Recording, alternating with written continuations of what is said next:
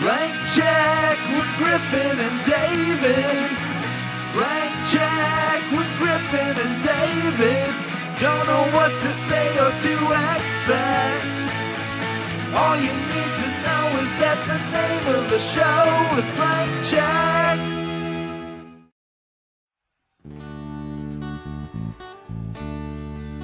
Hi, I've got a podcast I want to play.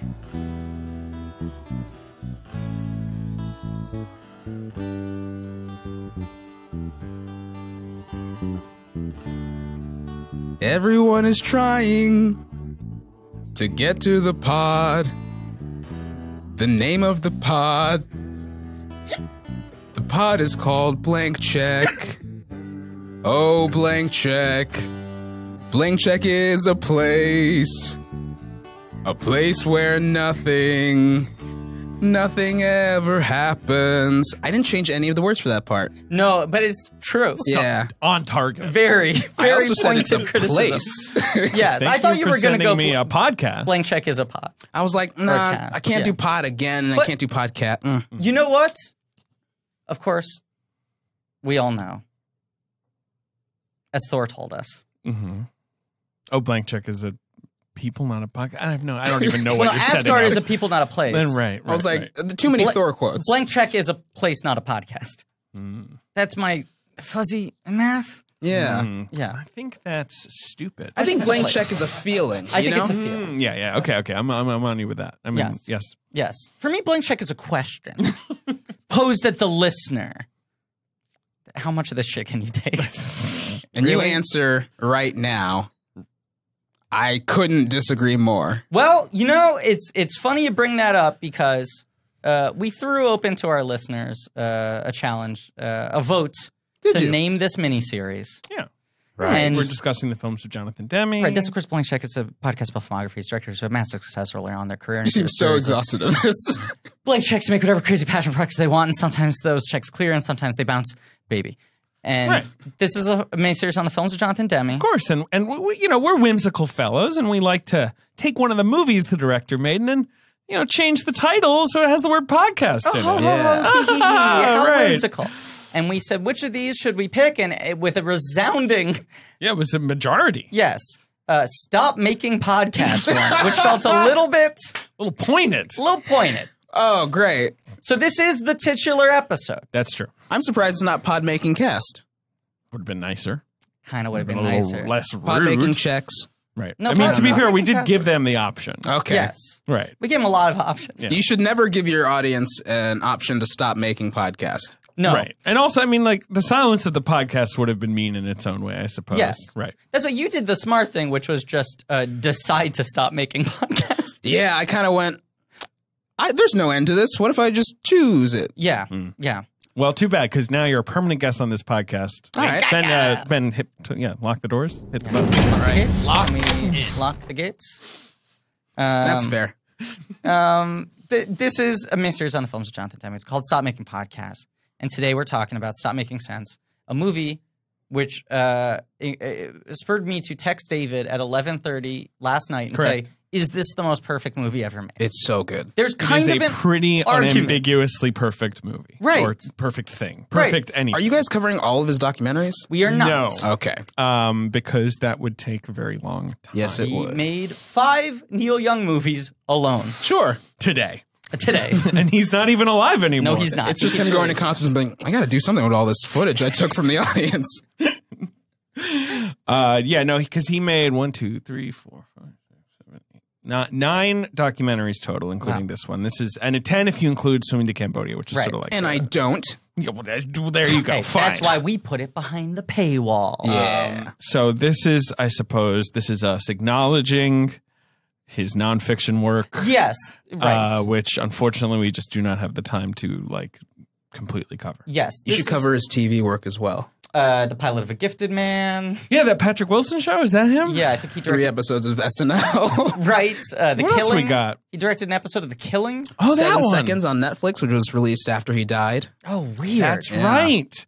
Oh my god, Even that was weirder, it's a show about the death of Jonathan Demme. No one knows if I'm telling the truth or not, because I don't no one's think ever heard of anyone- that show. Nope. Roy Scheider plays Jonathan Demme.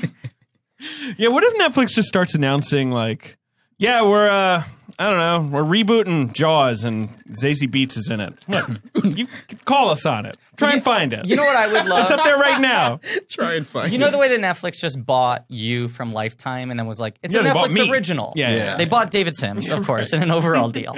But they also bought the Penn Badgley star You, which Yes. had aired.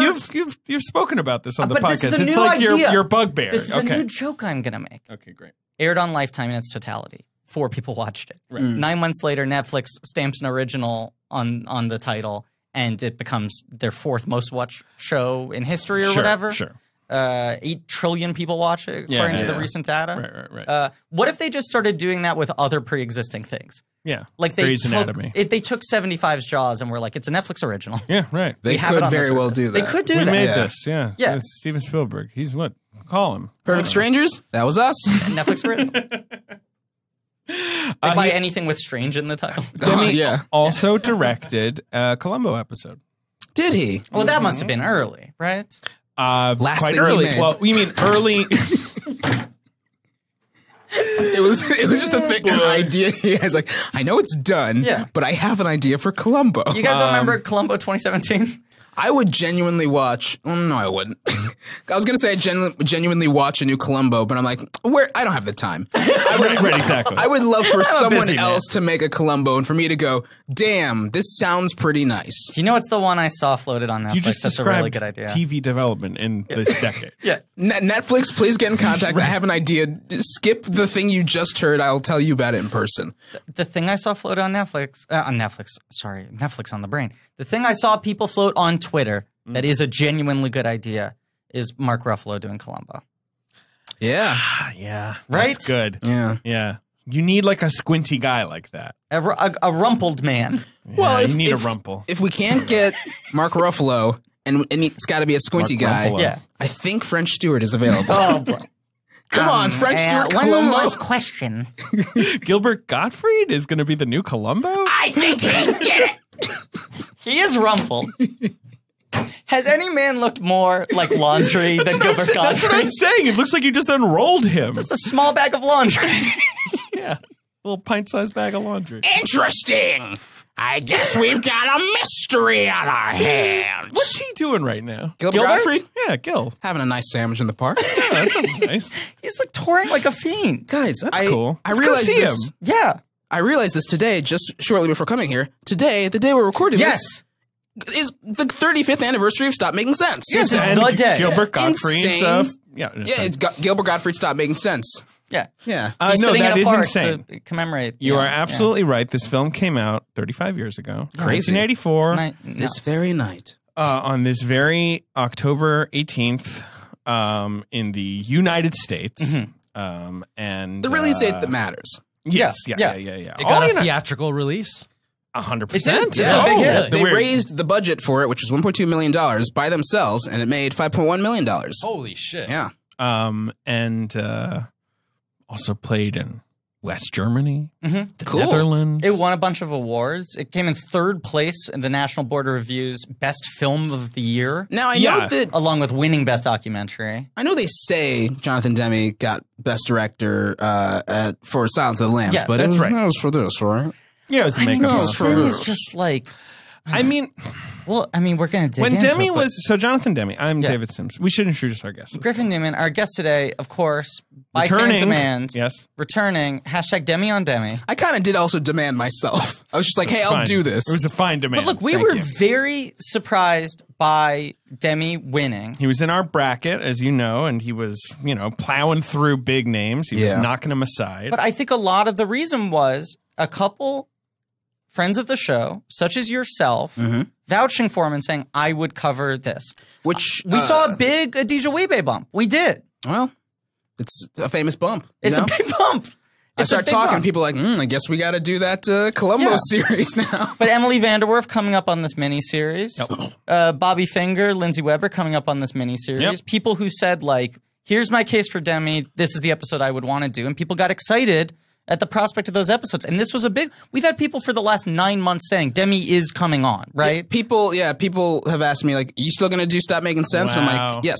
That's nice. You sort of booked a trip around this. I did. We've been talking for like 9 months, and we were like, let's just figure out roughly the time that it makes sense for you to come to New York. I was like, look, I like New York. I'll probably have something to do around there. Sure. Later, and I didn't, but then I was like, I'd like to take a vacation around New England and just yeah. So You I were was in like, upstate New York, I saw on your Instagram. a very nice time. Lovely Went place. to Albany and drove around. That's not important here. Okay. Well, You've been it's going flavor, through, you know, it's you've color. been going through something of a creative reset that I have very much envied. Sure, it's like at the end of Mad Men Yes. when he invents the Coke ad. Mm-hmm. I'm hoping I drive around New England, Right, come on and with the then Coke ad. I just get ding interior. I don't have it yet, but it's going to be Columbo. It's definitely going to start indoors, though. yeah, Yeah. Shit could be outdoors. Fuck. The only way you could pitch, the best way to pitch Columbo to Netflix or whatever, would Right. be to go in, pitch like 6 just bullshit ideas.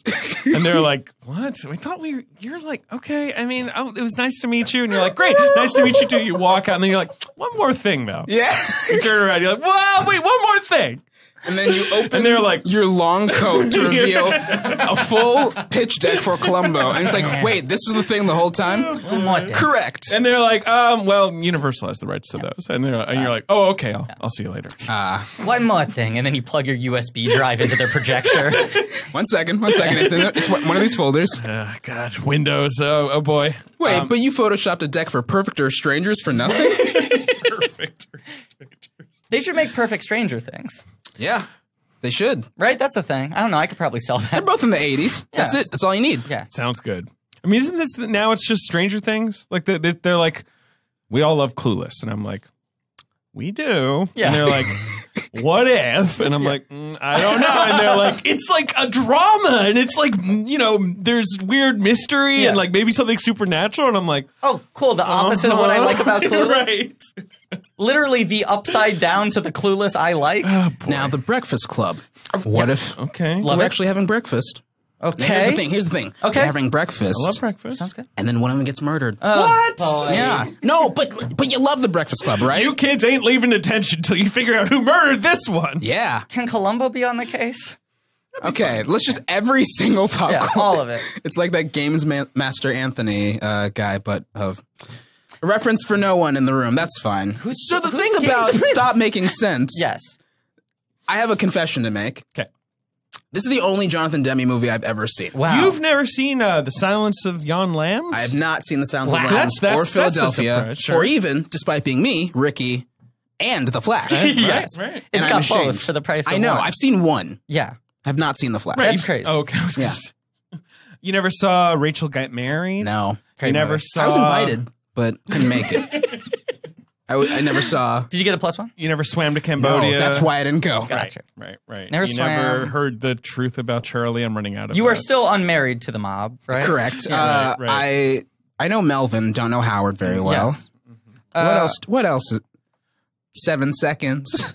Yeah, well, you watched that, obviously. I went through his Wikipedia and I was like, I've got to have seen something. Oh, nothing. None of it. Well, one, I would say, check him out. He's Yeah. good. He's a Good cool filmmaker. dude. He made a movie you like. Yeah, well, a lot of people made movies I like. Right, but I'm not going to watch their work. Yeah. But number two, as Demi was sort of, gaining steam in the bracket, and some people were sort of like, oh, Demi, like, does he have a thing? Like, Yeah. he's kind of a, everyman or kind of a, like, motley sort of, weird filmography. And it's like, yeah. But one, Silence of the Lambs, obviously hugely influential. Yeah, one of the most important movies ever made. Right. And two, he basically invented and perfected the concert movie and has never been beaten Well, with here's it. Right? what's interesting. So there's on the Blu-ray they have they did like an hour-long press conference at the San Francisco Film Festival. Maybe Sure. It was the 15th I believe that's where anniversary. this debuted. It was the back in 15th day. anniversary of where the film had premiered originally. Yeah, and that they was had, San Francisco. Yeah, they had done a remaster of the soundtrack. Sure. This was the first digital audio film. Is that Yes, that's right. ever? Yes. Yes. So they had remastered the soundtrack and re-released it in 1999. And they did this hour-long press conference that was the first time the band had been reunited in a decade, Sure. maybe a little less, and was until they did the Hall of Fame induction in 2002. Yeah. Because they were one of those bands that like had a somewhat acrimonious split, but also weren't assholes to each other. Yeah. Like that thing where Right. they all seemed to be fairly civil with each other, and when there was a reason to come together, didn't let their egos overrun that. Yeah. But they did this press conference together, and they were talking about how, because I think of it as, oh, right, this is the movie that like crystallizes the concert film, perfects it, what have you. And they were like, it kind of feels like this was the last concert film. Like they go a little out of vogue after this. Sure. And a reason they said was they financed this film themselves, $1.7 million. But after this, the music video really takes off. Right. This Yeah. is right around the same time that MTV is launching. And they would Yes. rather spend that money per music video and make multiple music videos. Right. Where no one wants to do this. And that Demi makes continues sense. to make a lot of concert films. Yeah. But they become nicher things. His last movie ever is him doing a Justin Timberlake concert movie for, you Some say guessed that's it, what killed him. Netflix. Yes. It's true. Can I call a timeout real quick? Please. Sure. This is going to get very confusing if we keep going. Demi I know. Can I change my name for the sake of this pod? 100%. What would Please. you like to be called? I don't know, Dave? Cool. Well, wait a second. No, Dave is David. Let's do David. It's cleaner. Okay, but what do you, because he's David. You're David, right? Yeah. What do you want to go by? Right, maybe Demi. You're right. I'll go by Jonathan. Great. Okay. Right. Oh, right, there we right. go. Okay, Jonathan. perfect. Okay. Perfect. Oh, boy. So we were talking about Demi. Yes. Well, Music videos, Right. concert movies. I guess that makes sense, but also doesn't it well, feel you like should stop making sense. Huh? You should stop making sense. If I it's will making sense, you very should stop that. Some say I never started. It also feels like the concert film doesn't like have like a profitable avenue in theaters much Yes. anymore. Like no. what's the That's like, a what big are difference. hit concert movies apart from Stop Making Well, Sense? there Ben, was- You like music? Beyonce's Yeah. Homecoming is That's truly what I like was gonna say. yeah. Yes. Right, but that becomes like an HBO thing. Or like Never Say Never, the Bieber one. Well, That that's was what I genuine was gonna hit, say. right? There Yeah, was- there was like a Perry's Katy Part of Perry Me. one, There right? was, There was that 3D thing. that was the right. period. Guar's of put revival. out a bunch of those are great. Real crowd pleasers. I love Guar. There's the period that starts with the Hannah Montana 3D concert. Sure. Oh yeah. Which, because that tour was selling out so crazy, they were like, we should film it so people who can't get into the tour can see it. It was supposed to be like a 1-week theatrical run, and it ended up grossing like $80 million. And then that became like, Bieber does it twice, Katy Perry does it, the Jonas Brothers do it, One Yeah. Direction does it. Like, it becomes like Here big pop are acts do it. The top 10 top 10 highest grossing Okay. music concert films of all time. Number one, Michael Jackson, This Is It. No, that is number 2. Bieber has him beat by about $1 million. For Never Take Say that. Never. Yes, exactly. Which is, Finally, children get their revenge. Never Say Never is a great film. Have you folks seen it? No, I have not. I had it. I will on never say DVD never to for a see it. period of time, and I don't remember why. Sure. But I also did not watch it. Never Say Never. never say never. But this is the remember other that. distinction. Never Say Never is half documentary about the Justin Bieber phenomenon, half concert Sure, footage. Right. And the stuff about the phenomenon is incredible. Like, it's actually pretty sort of cutting. John Chu, Crazy Rich Yeah. Asians director, is Yes. the filmmaker behind Never Say Never. Yeah, so it's about Bieber mania as much as it's a concert film. Yeah. And there was This Is It, which A perfect came out film after he died. Is Holds that up right? perfectly, a thing we'll definitely be discussing soon. Yes, it came out after he died. That was the tour he was supposed to do. Right. It's yes, the right. the behind the scenes footage of the rehearsals for the concert. Right, and then Right. no one ever talked about that dude again, right? Everyone was like, Michael Jackson, great. book closed, done, put it back up on the shelf, keep it there forever. This Is It is really weird and really morbid, and it's also like they post converted it to 3D because some of the concert was going to be in 3D or whatever. But it's so like they hyped up so much. It's like, this is his final statement. Then you watch it and you're like, this is 2 hours of a sick man doing half energy rehearsals. Right.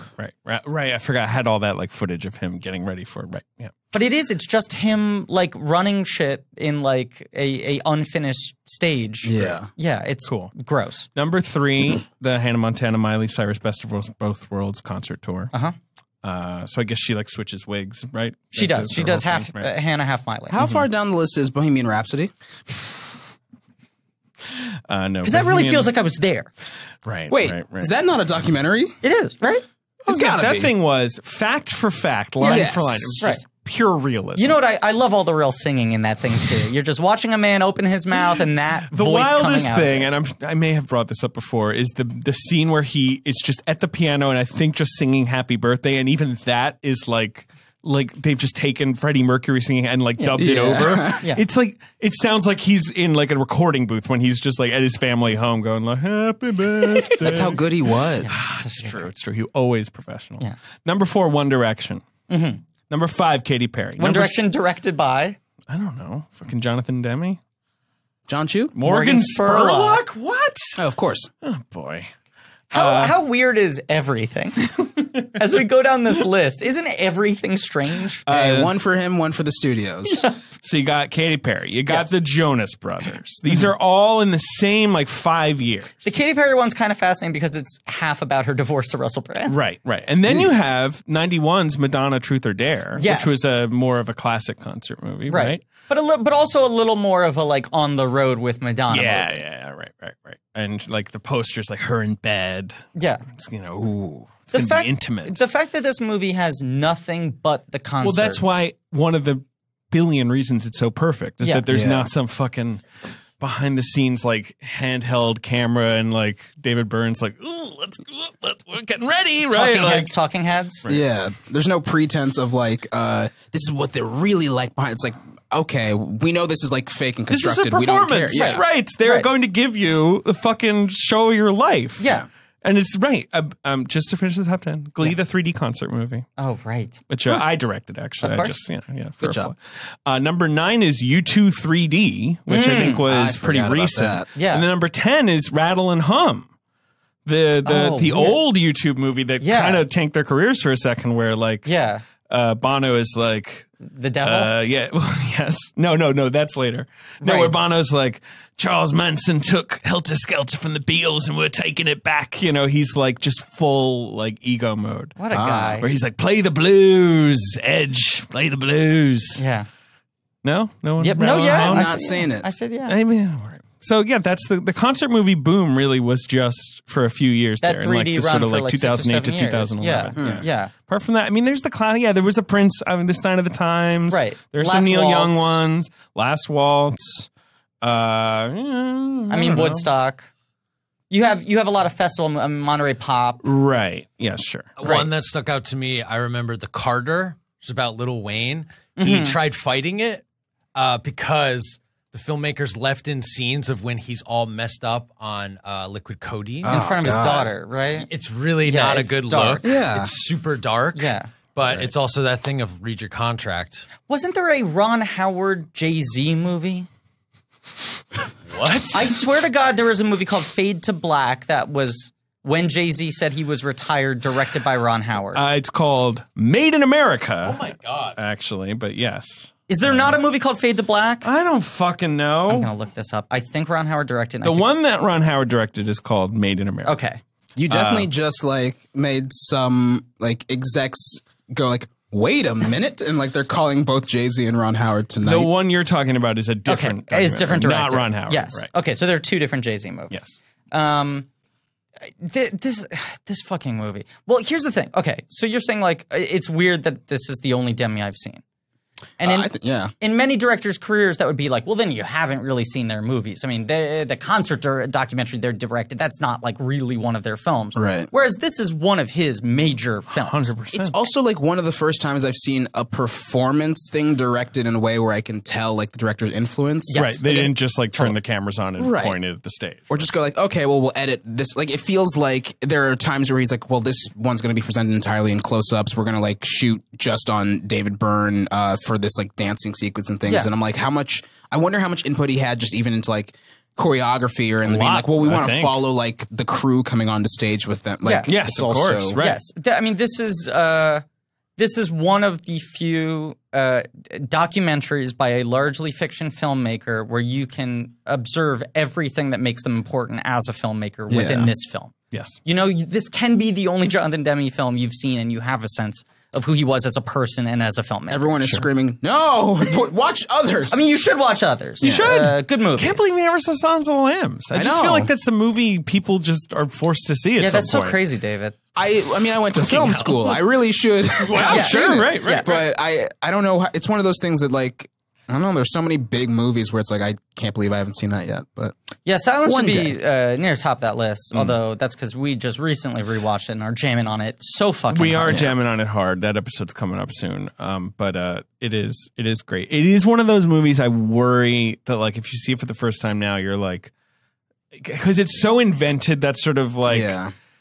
you know, crime, sort of the master psychopath type, right? Like that, like it'll feel like, oh, well, I've seen this, right? I think it is so but I absorbing think it's perfect, that yes, you're, right. You're like, oh, this is why everyone else does this, Right. Because this is the time it was done perfectly. Right. The Talking Heads wanted to do a concert film. Sure. By all accounts, they thought it was like the next step. They were obviously a very conceptual band. I mean, if we want to go back further, Talking Heads are that fascinating like subgenre of like art projects that become legitimate bands. You know, groups that start like Devo and Guar as sort of more like conceptual like performance pieces or projects, and then end up becoming like actual hit They bands. were a RISD Yes. group, Really? right? They came out of Rhode Island School of Design. I did not know bunch that. of buds. Well, except doing for weird stuff, except except for for- Jerry Harrison, Right. He comes in a little later, right? Was in the Modern Lovers. Yes. It's a Harvard Right. band with Jonathan Richman, which is a great band. But that like is a band that like everyone in it went on to do something else amazing, but they broke up before they even released their first album, and their first album is perfect. Yep. Yeah. Their only album. But they go from being a RISD band to then being one of the bands in like the first major CBGB's wave. Right, Oh, right. And where everyone else in CBGB's their is first like, gig was opening for the Ramones. Yeah. Yeah. Like the juxtaposition of who they were performing against and the fact that they held their own when their reputation at the time was they are the only band that is not very performance-y. Like everyone else is making such a theatrical experience in terms of energy or dancing or aggression or whatever it is. Or a transgression. look or a sound. Totally. And the Talking Heads, their reputation in the CBGB's days was they just get up on stage and they do really good music. Like they captivate people because the music is so good, they Right. let it speak for themselves. But they kind of had like a clean cut sort of look, right? Like they weren't. They look kind of like dorks. punky, right? But they're Yeah, also yeah. not making it a sort of like, this is our brand, we're dorks. Sure. They look like art school kids. Right. And they would just get up and perform like pretty perfectly crafted songs immaculately. Well, the songwriting was dark, Yes. you know, and like of the time. Yeah. Yeah. That first album, I mean, as a debut, is so fucking good. I found Tell me, it- what do you think of the Talking Heads? I love them. I am like so unfamiliar with like earlier aspects of their like work, but I distinctly remember getting to Talking Heads because I was friends with someone in college, and there's this song by this band Friendly Fire. It's called In the Hospital, and I played it for a friend once. She was like, seems like a ripoff of that song Cross-Eyed and Painless, which I'd never heard, but I listened to it and I was like, oh, I guess it is a ripoff. And then like she introduced me to Radiohead and then told me that Radiohead got their name from the Talking Heads song Radiohead. Right. And I was just kind of like, oh, weird, this band's coming up a lot. And then we watched Stop Making Sense, and I was like,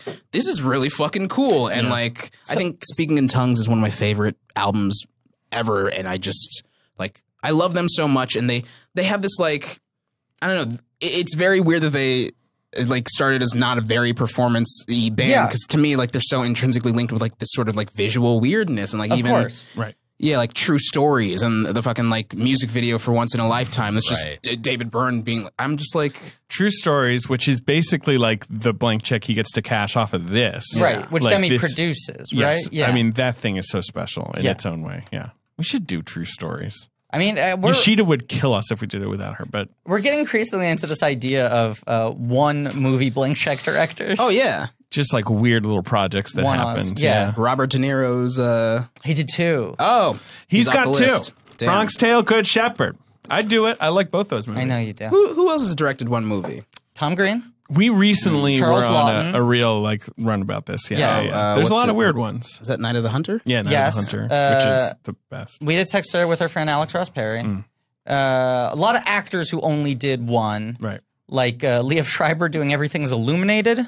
Still so weird. Remember Everything is Illuminated, that book? Didn't know he directed that. Sure. Okay. Didn't know. Yep, but Elijah Wood. Right. yeah. Mr. Vin Diesel only directed one feature film.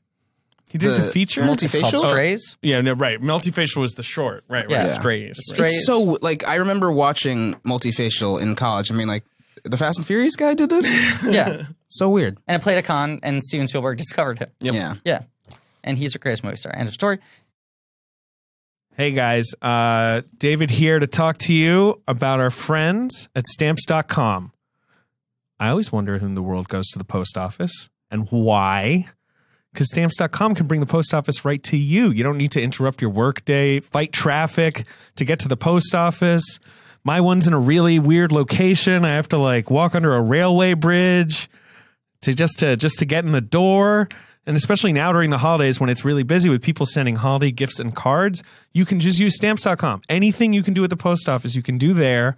It eliminates all the trips, saves you money with discounts you can't even get at the post office. We use it for blank check. We've got an account. We got our scale. We got our postage that you can just print out. You can send stuff to happy fans. It brings all the services of the U.S. Postal Service right to your computer. If you're a small office sending invoices or an online seller shipping out some products or a warehouse sending out thousands of packages a day, Stamps.com can handle it all with ease. You just use your computer to print official U.S. postage 24/7 for any letter, any package, any class of mail, anywhere you want to send it. Once it's ready, you just hand it to your mail carrier. You drop it in a mailbox. It's that simple. With Stamps.com, you get 5 cents off every first-class stamp and up to 40% off priority mail. Not to mention, it's a fraction of the cost of those expensive postage meter. All right. So don't spend a minute of your holiday season at the post office this year. Sign up for Stamps.com instead. There's no risk with my promo code CHECK. You get a special offer that includes a 4-week trial plus free postage and a digital scale. No long-term commitments or contracts. Just go to Stamps.com, click on the microphone at the top of the homepage, type in CHECK. That's Stamps.com, enter CHECK. Stamps.com, never go to the post office again. So going back to your point about Radiohead, I thought watching this again, and I've seen Radiohead a bunch of times. I mean, this feels like such an influence on their live act with the video screens and just sort of like really showing just like even like thinking about Johnny Greenwood plugging in all these like analog like plugs into a big synth. Like I love how this movie really shows you how these musicians contribute to the sound, like with having them come in different layers. It's so so good. effective. And it makes you really concentrate with the introduction of every person on like what they're bringing musically to the song. It's beautiful. It's fucking beautiful. Right. Whereas and this is a band with an extremely dynamic showman who is putting on this incredibly athletic sort of like involving performance. God, I was worried for him. When you're like, Jesus, there's a point at which he just starts doing laps around. I'm like, but you're doing this now. He's just in a suit. Yeah. Like he's not like in athletic wear. Yeah. And at the same time, he's like just like I feel like there's so much care in highlighting everyone else who's performing. Totally. Yeah. Totally. I mean, and that is the beauty of the way.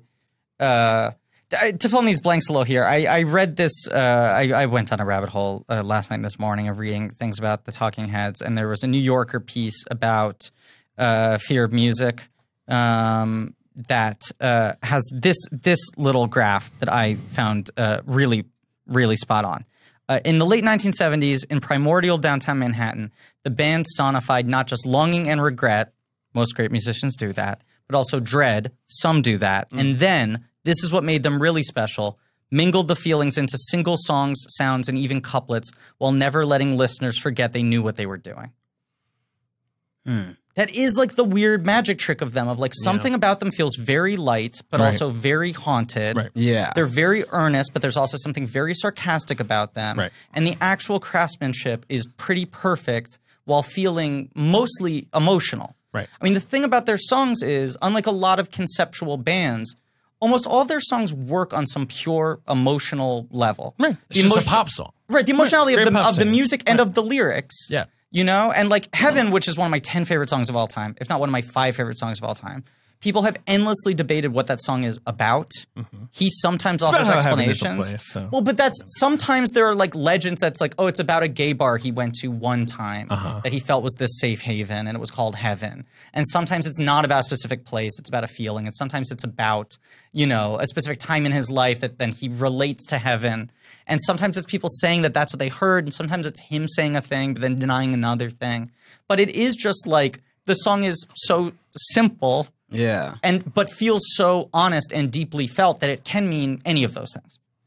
I feel like I have a weird usually when I listen to music, it feels like it's been weird for me to focus so much on the lyrics that I sort of let the meaning ruin like the music for me. Sure. But with Talking Heads, I've always just kind of been like, I don't know what so many of these songs mean, and I'm just kind of like, whatever. This music rules. Yeah. Interesting thing is David Byrne a lot of times improvised lyrics.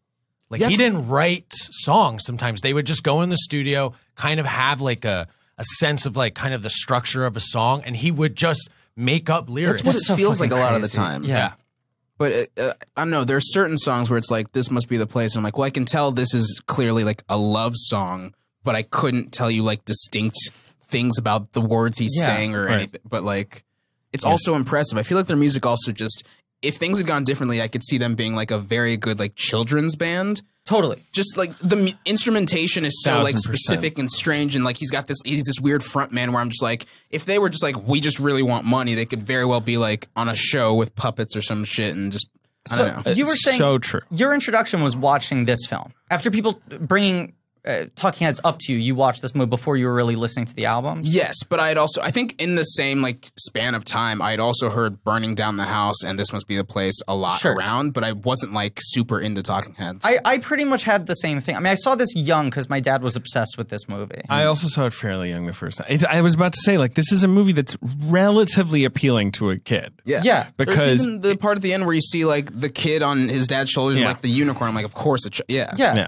My dad had the albums, and the covers and the titles of the albums were so striking and so different Yes. that I would ask him about them a lot. And then he finally, like, I think when they re-released it with that remaster in '99, he took me to see it at the Film Forum. And it is one of those things where, like, I was sort of anytime my parents tried to take me to a documentary, it felt like vegetables. Sure. You know, and there were like once every couple of years in New York State, there'd be one where it's like, this is a documentary that's good for kids. Right. My parents would try to sell me on it being excited, and I'd be like, where's the narrative, baby? Right. You know? I like acts, 3 of them. Right. And so I was like such a story kid that I was like, I don't know about a concert documentary, but there are these things. I mean, there is, without it being a Broadway musical, which I feel like a lot of concerts turn into these days. Yeah.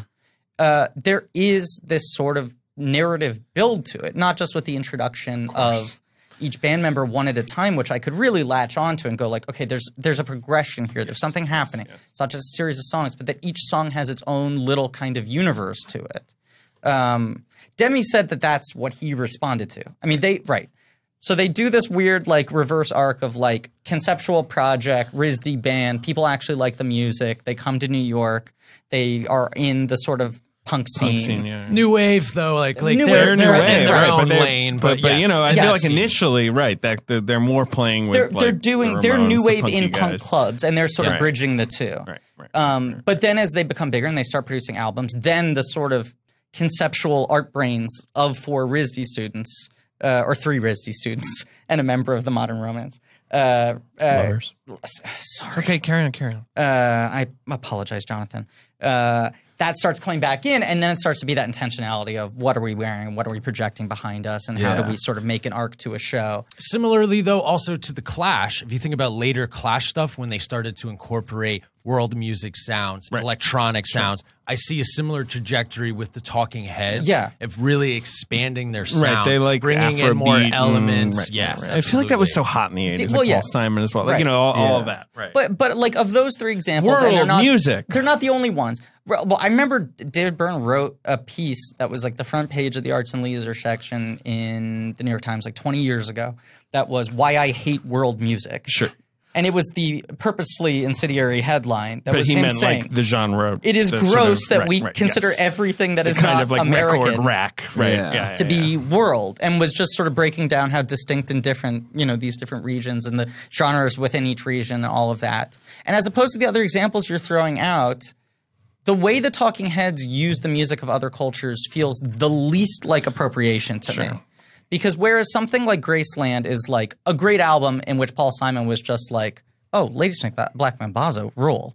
If I just put him on an album, that will sound great. Yeah. Which is correct. He was proven correct. Yeah. This feels more like them actually digging into the elements of what makes different cultural musics resonate and reusing those pieces in their own way that doesn't sound like anything else. Yeah, it doesn't sound like they're just going like, oh, we should use this instrument from a different culture. It's Totally. Yeah. It really feels like, or the way that the Clash used reggae or anything. It really feels like they're making something entirely new, just with a broader reference base. Even look at Tom Tom Club, right? Yeah, right. Out of Tina and Chris's like side project, that's all like dance hall music. Yeah. Right. But it's named after a dance hall in the Bahamas where they were practicing once before a concert. I think that's what and the they would Tom Tom Club was record in named the after. Bahamas a lot, Yes. right? They're talking about But there's something playful about it. It's not. I feel like it also just the success of that song. I think it's been like one of the most sampled songs of all time. Yeah.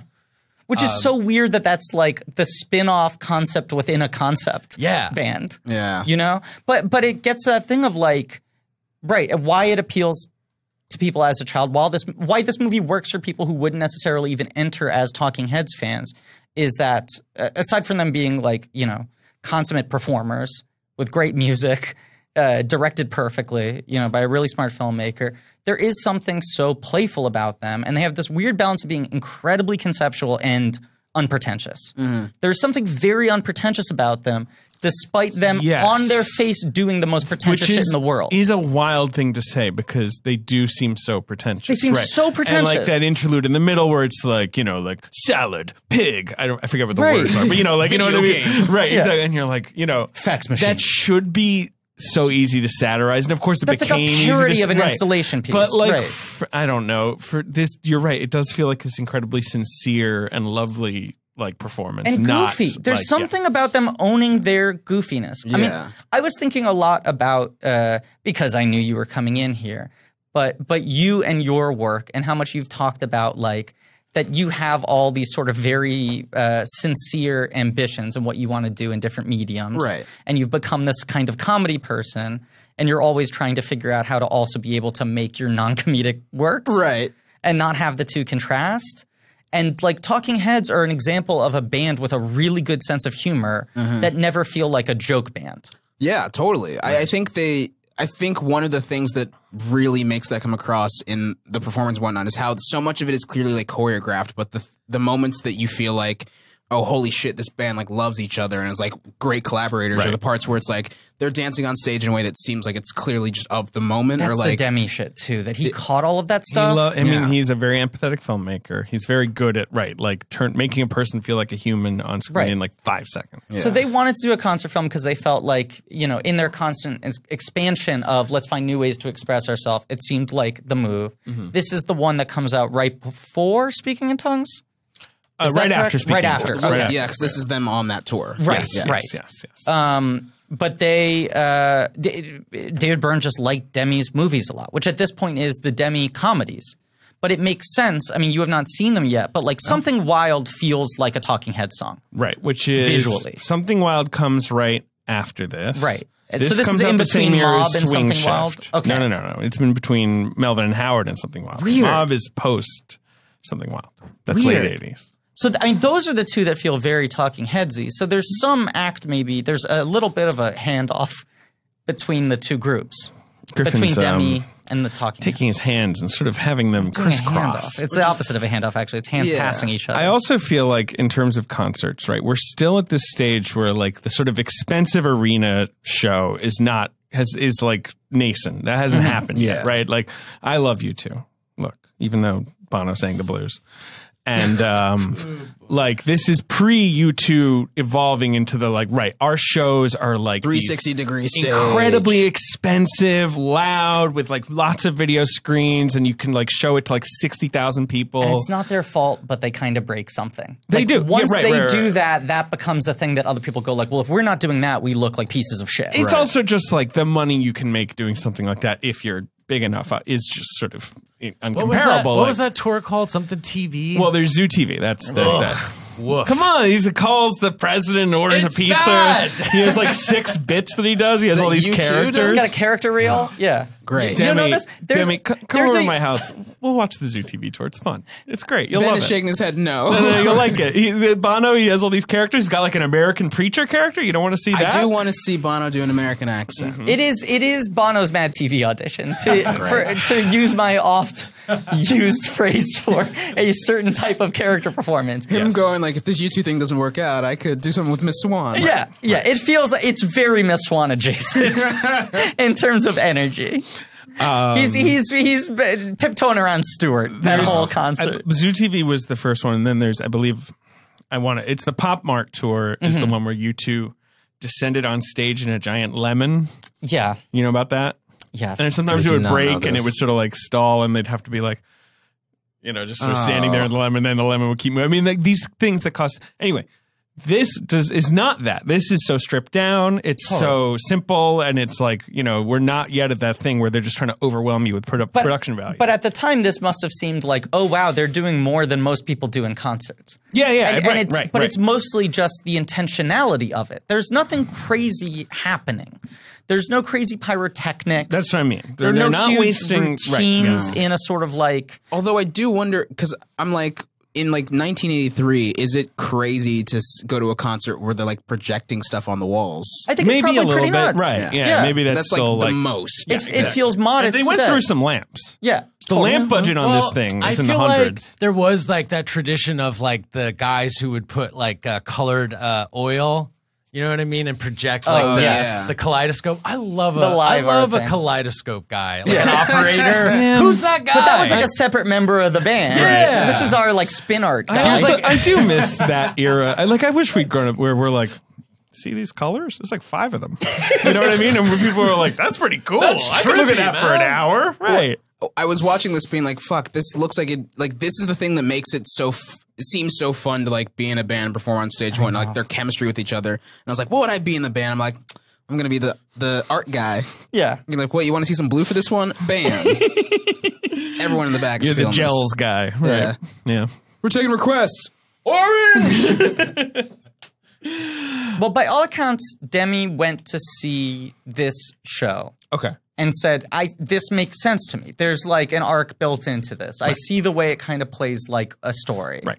And started playing out with them. He shot 4 or 5 different concerts. I think 5, yeah. Right, because he didn't want the cameras to be obtrusive. Right. So he would shoot one night and it would just be back of the venue, wide shots only. Yeah. And then the next night he would only shoot one side of the stage. And the next night he would only shoot the other side of the stage.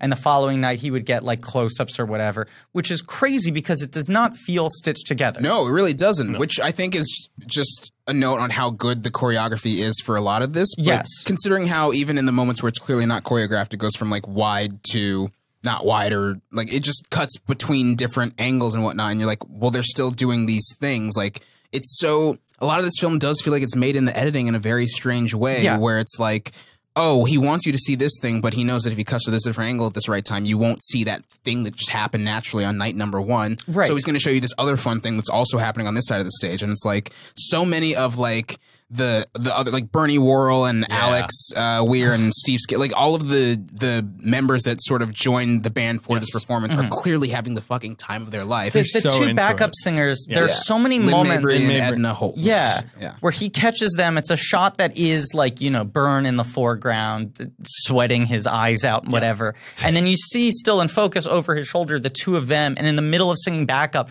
they'll like look at each other and giggle. Yeah. And it's like one of the only performance films I've ever seen that does capture that exuberance of so many performance Infectious. films, it's more like it's trying to communicate like this is fucking hard. Yeah. They're sweating this out. This is like they are like sort of men at work, right? Like there's kind of that vibe.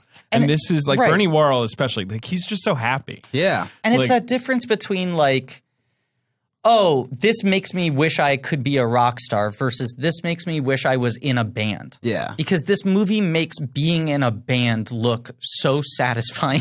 Like the chemistry and the energy being exchanged between everyone on that stage. It makes the collaboration aspect of performance seem like just the best thing in the world, where it's like, yeah, you can perform, that's fun and whatnot, but like there's one moment during Burning Down the House when he and like David Byrne and Alex Weir start doing this like sort of just like weird like running in place thing, and it feels so like both like I'm like I can't tell if it's natural or choreographed, but they're like both doing it and like beaming, and it feels like David Byrne's not supposed to be smiling, but he's like I can't not, and they're just like strumming and like running in place, and it's clearly just it's one of those things that felt iconic to me like the first time I watched it, even where I'm just kind of like this is an incredible thing to see at a concert. Like it feels like they're having fun, and just it's so electric. Like you feel that sort of like feeling of like doing something. I think it's also the same way I felt when like I started hearing This Must Be the Place a lot, where you're just like in a room where it comes on and everyone's just like, it's time, and you're just hanging out with friends, and it's like, this is the most fun thing in the world, but it's that on a stage. I don't know. Right. Yeah, I mean, Byrne talks a lot about how, like, you know, I think when they started performing, they were sort of in more egghead mode. I mean, when they were in, like, the New York scene, and they felt like they couldn't compete with these other bands that had obvious rock star energy or some sense of, like, aggression, like badass edginess. A rude tune. You're talking about a rude tune. A rude tune and a sour lemon face. Right. But then what he ended up embracing was sort of just his genuine feeling. Right. You know? Because the thing that watching this kept reminding me of, and it's like the only other thing that seems to kind of capture this energy, the best film of the 2010s, which is Future Islands on David Letterman. Oh, yeah.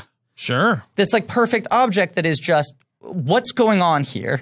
These people are jamming on something and feeling it so deeply with so little self-awareness. The best performance on Letterman in the 2010s is when the Green Goblin guy sang his song. A Freak Like Me. Yeah, Freak Like Me. A Freak Like Needs Are Company. we forgetting Joaquin going on? Oh, yeah, great Okay, these are the three best Right, those are the Yeah. top three. Right. Yeah. Take your pick. Letterman kind of killed the 2010s. Well, especially because Letterman in all of those is like, what's going on? Like, he's just kind of like leading on his chin. But that's one of the things about the Future Island performance is he comes out at the end and goes like, whoa, Yeah, Nelly! he like liked whatever that. Right, weird right. expression he I'll uses. never forget him asking, "Are those your drums?" Yes. His two best Every jokes time. post music performance are those your drums? You know, picking any piece of equipment, is that your xylophone? And also the I'll take as much of that as you got. And he goes, Paul, I'll take as much of that as they got. It's wild that Letterman is now basically on a constant press tour where he's like, I literally did that show 10 years too long. I know.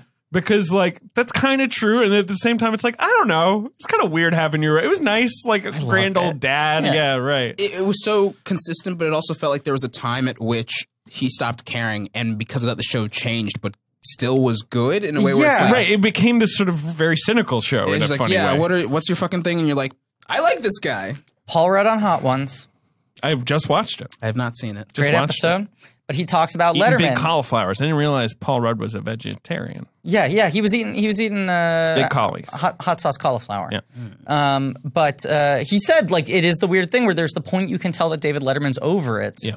And the show weirdly becomes better and he becomes funny. Occasionally, like, Regis would show up or whatever, and Letterman would be like, you're a piece of shit. And Regis would be like, I know, ha ha ha. And you'd be like, this is kind of edgy. Like, they're kind of knifing each other. They would do the bit where Regis would come dressed up as a character from a currently running Broadway musical.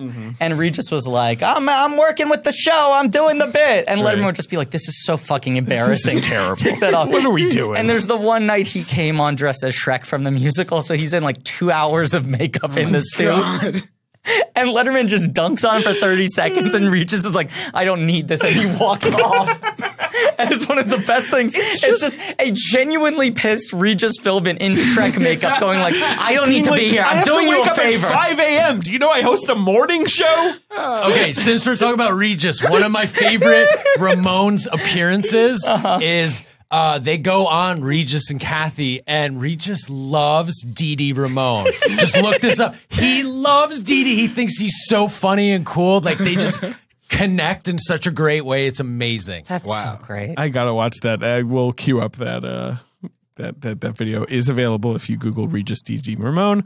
I just think that was because that era where it's like Letterman, and then you cut to Craig Ferguson, who was basically playing, who I loved so much, and I used to like watch every night, playing to like a tiny audience, doing weird bits, and like, I don't know, no one gave a shit about that show, so he was kind of just doing whatever he wanted. Like, it's an Talking to a underrated era. skeleton. Well, it feels like Letterman grandfathered himself in as like this guy that everyone loved and depended on. So when he started doing whatever he wanted, it was just kind of like the audience going, well, I love this man, so I'll change with, and it's like, he basically like Trojan horsed himself as being like, I'm the late night guy that you love. And then he's just kind of, I'm fucking hate this. And he's like, well, you got to love me, but I'm still fucking over You this. gotta love that I hate this. Yeah. Yeah, because he created so much of the comedy vernacular, the modern comedy vernacular to begin with, that everyone's contract with Letterman was like, I'll go where you're going. Right. Like, if you're a Letterman fan, he was always kind of uncharted territory in some way or another. Anyway, that Future Islands thing. There is that feeling, that thing that was like hard to bottle of like every movement this guy's making is so specific, yet it doesn't feel like anything someone would consciously choreograph. Yeah. And it is clearly like there's intentionality behind it, but it also just feels like he is somehow finding some physical expression of how this song makes him feel. Yeah. And David Byrne talks about that, where he's like, people ask me if it's hard to get into the emotion of each song, and it's the opposite for me. Like, if I'm singing a song, then I feel the emotions of it. It like very quickly unlocks for me, and my breakthrough in performing on stage was just not holding back. Was just letting my body do what the music made me feel. Right. And you know, I think with larger concepts like, what if I'm in a big suit?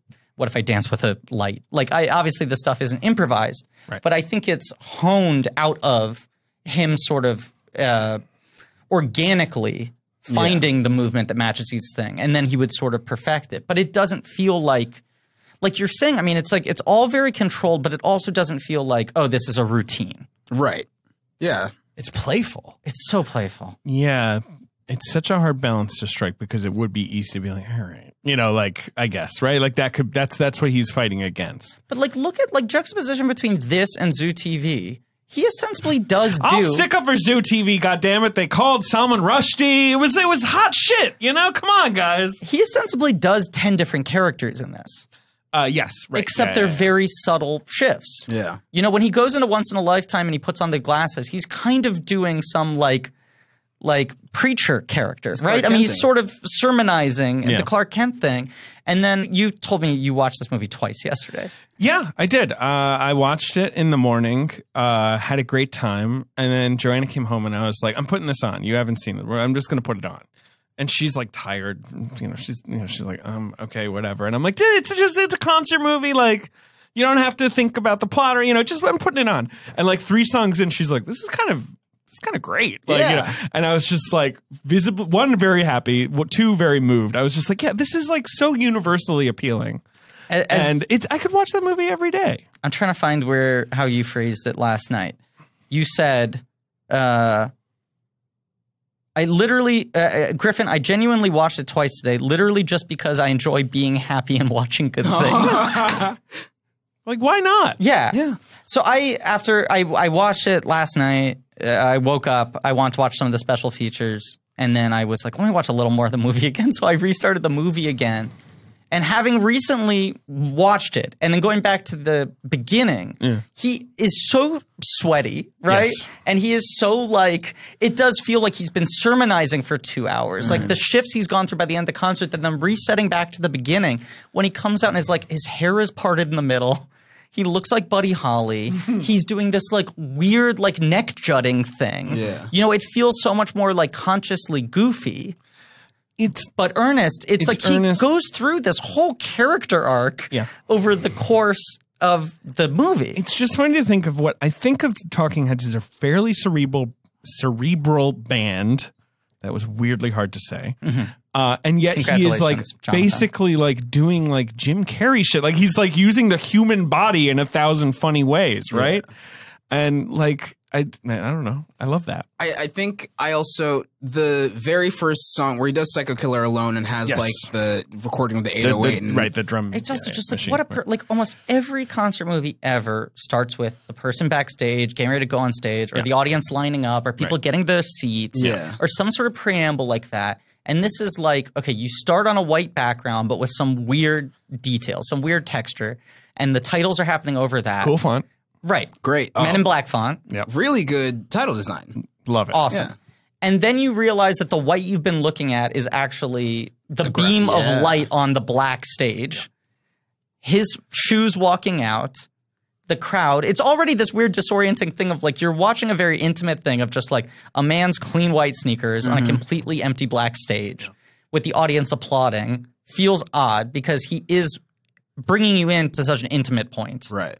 not showing you the audience. He so rarely shows you the audience. He doesn't really show you the audience till right at the end. And then it's like this joyous explosion of he keeps cutting to the audience. Yeah, right at the end. I love that so much. Yes. Just feeling like the audience is sort of invisible and all this, except for certain moments where you can kind of see them, like the back of their heads through like But he birds doesn't dancing. do that thing where you're cutting to like someone just going like No, until and right I at love the end. that Right, because me at too. the end it feels like there's this sort of like mix of these people are exhausted but still like having the time of their lives, and you can see like the different like walks of life that everyone in the audience is from. And it's Mostly so clear dorky that- white guys, but yes. Yes, but I was like, oh, yep, no, this is what I thought the audience would look like.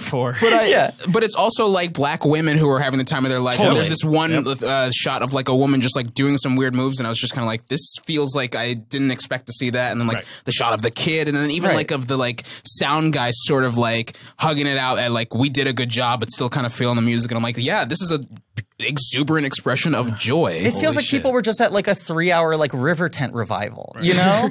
Like that's what's crazy about it. The sound guys killed this. Like this sounds so good for sounds live incredible. music. It's crazy. It sounds so Crazy. good. I have the live album of Stop Making Sense downloaded, and I listen to it more often than like any other album, so especially good. because their version of What a Day That Was is one of my favorite Talking Heads songs. And I didn't know that it was like, just a thing he wrote for a movie or like some art project or something. Because I'm just like, it's a incredible song, and it feels like a Talking Heads thing. But It's no, crazy. they just turn it into greatness. But that opening, which feels like a joke of him like placing the boombox down and saying like, I want to play a tape. The for only you. thing they faked. What do you that mean? shot. Oh, that shot was shot Yeah. later? Yeah. Okay. Yeah. That was the other thing. Demi said he wanted to do some soundstage recreation stuff then so they he could couldn't get specific shots. They just literally couldn't figure out a way to shoot that opening shot live. Like they Right. just that's the only thing that's like done later. But they yes, shut down the largely rest they of it avoided because they were like, we're so much running off the energy of the audience, we're not going to be able to do it without a crowd there. right, yeah. Right. Like, we're not like sort of that type of performer. Whereas, like, The Last Waltz has, like, half soundstage stuff because Scorsese wanted to do, like, crazy camera movements. Even like Harry Nelson, whatever. He did a really famous BBC live concert, but had no audience. Well, Right. I think for him, he just doesn't like performing live, right? He's the opposite. Yep. Yeah. He's, like, he was self-conscious. Guys, what do you do? Like, say you're David Byrne. Yeah. It's like 3 p.m., right? You're going to go on stage at 8, right? Yeah. What do you do? Do you like eat bananas? Like what? I the whole time I just sort of get where I'm like, does he need to go to the bathroom? Like, is he I'm sleepy? backstage yelling, the suit must be bigger. Like, what's your routine before you do? Because I assume then you're done at 12. You're the most amped you've ever been. Right. He sits in a white room eating cottage cheese. That's what I envision. Right? Like, is that the vibe? I imagine he's got some sort of like energy drip, and he's like, if I don't move, like you are literally like recharging your batteries, and then like as soon as 8 o'clock strikes, he gets up and walks out, and like, Yeah, right. And he's like in full power. There's mode. that weird robot quality to David Byrne. Yeah. Like something about him feels like very, very advanced AI. And part of it is the weird calm he has always. Yeah. But even his way of speaking sounds like Siri or something, you know? Yeah. It's hard to imagine being like, hey, I'm going to go get some bagels. Like, David, what do you want? And he'd be like, can I get like a bacon, egg, and cheese? Like, it just I'd doesn't. like a bacon, egg, and cheese. It's yeah, like, right, exactly. And I'd be like, okay, sure. Yeah, you're like, you'd sesame sort of stop with me in my butter. tracks, right? I'd like a coffee with 2 sugars. Do they still do the Shamrock Shake? I love those rainbow bagels. Right. Like there's that weird thing to him where it's like you don't feel like I don't know, it's odd. You feel like this guy needs to perform Sure. because this is all the stuff inside of him that he can't really express otherwise. Otherwise, it's this very sort of still water.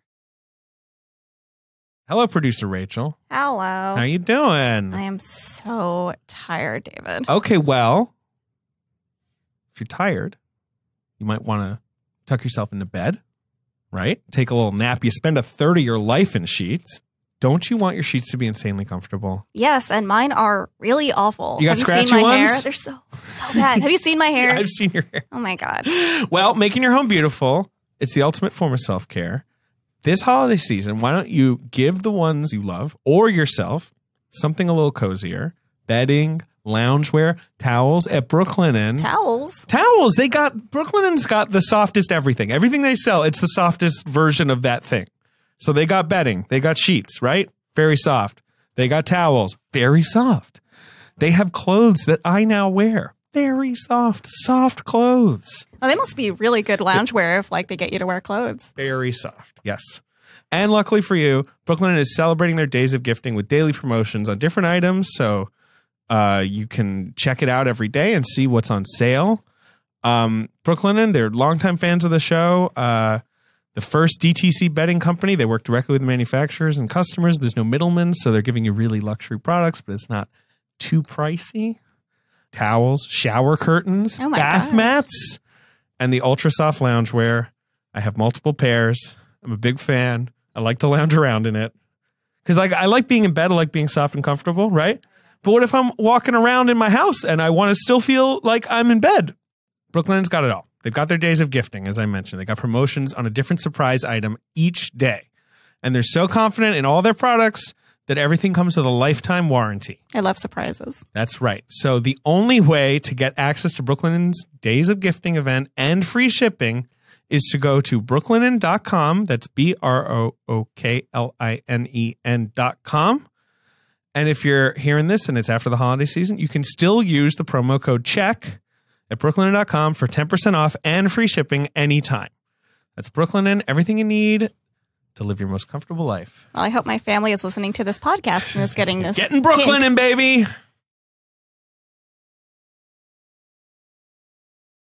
When I was 11, for some reason, I owned the solo album Feelings by David Byrne. And I don't know if you guys know. Of course. The cover is an action figure. I know this cover very well for that reason. I know that. And my brain, thus, from young age, always sort of thought of him as like a weird sort of plastic man. That was his kind of... I often, not anymore, but like for the longest time, I confused David Byrne and David Lynch, and I feel like they same era, same crowd in a weird sort of a way. And then the same cultural soup. Yeah, and then David Lynch doing music really fucked up the whole thing for me. But like they both have this sort of weird sense about them, where I'm like, you are a very serious man, and your work is like enjoyed by all these like people who think of you as a very specific type of person. But then it's like they're weirdly goofy sometimes in a way that sometimes feels like disarming, but also just feels like, no, that's because they're geniuses in this like specific craft, and you like it's no fun to be a genius if you're just like, I'm very serious about what I do. Leave me alone. Don't look at me. And there's nothing like metropolitan or urban about either one of them, which is rare with artists like that, you know, especially very like heady, like fringy artists. But think about the medium that they're working in. Whereas with visual art, you have to be so self-serious. Yeah. I think there's something about the fact that they came up as RISD students, but then put all that energy into music. Yes. But like pop music, right? But it's one of those things where you're like, well, of course their music was successful. You listen to it. Like anyone could jam on this. Right. But also it feels like music that they never expected would cross over. You know, there is nothing strategic about these songs in terms of like... it's weird that they were a huge deal. Yeah. If you just sort of like they're played on classic rock radio. Yeah. 100%. Like right now. Yeah. Sure. Yeah. That's a weird band. They're weird. They were weird. Something about the tape thing at the beginning also makes it feel so intimate, like this guy is sharing something private with you, you know? Which plays into his weird character of like the blankness of David Byrne. It feels like he's showing you something that's a little too personal and potentially a little bit embarrassing. Well, and the vulnerability of walking out on a gigantic stage, empty alone, is just acoustically, and then playing your first hit by yourself, right? Just tapping your foot. Just that idea of, and he's so compelling, but like it's right, like people literally have nothing else to concentrate on right now. Like literally everyone is looking right at you right now. But he's got that weird thing. I always think about, I forget who wrote it, but it was the New York Magazine review of You Don't Mess with the Zohan. And they're talking about how weird that movie is. And the last... That was Jerry Saltz, right? Probably. Yeah. Because it wasn't a film review, it was an art review. Well, it's fucking art. So, no, all right. Maybe it was Edelstein. Probably. But the final paragraph, I'll see if you can find it because I maybe don't want to paraphrase it. It was David Edelstein, and this is, a long review. Go to the final paragraph. Much to think about. Dennis Dugan knows his way around shin-whacking slapstick. That's true. And Sandler is mesmerizing. Some performers become stars because we can read them instantly, right? And I know what he's saying. Others, like Sandler, because we never tire of trying to get a fix on them. We can only be sure that with Sandler's fan base, there will be many more mad narcissistic fantasies to come. That has stuck in my craw for the last decade.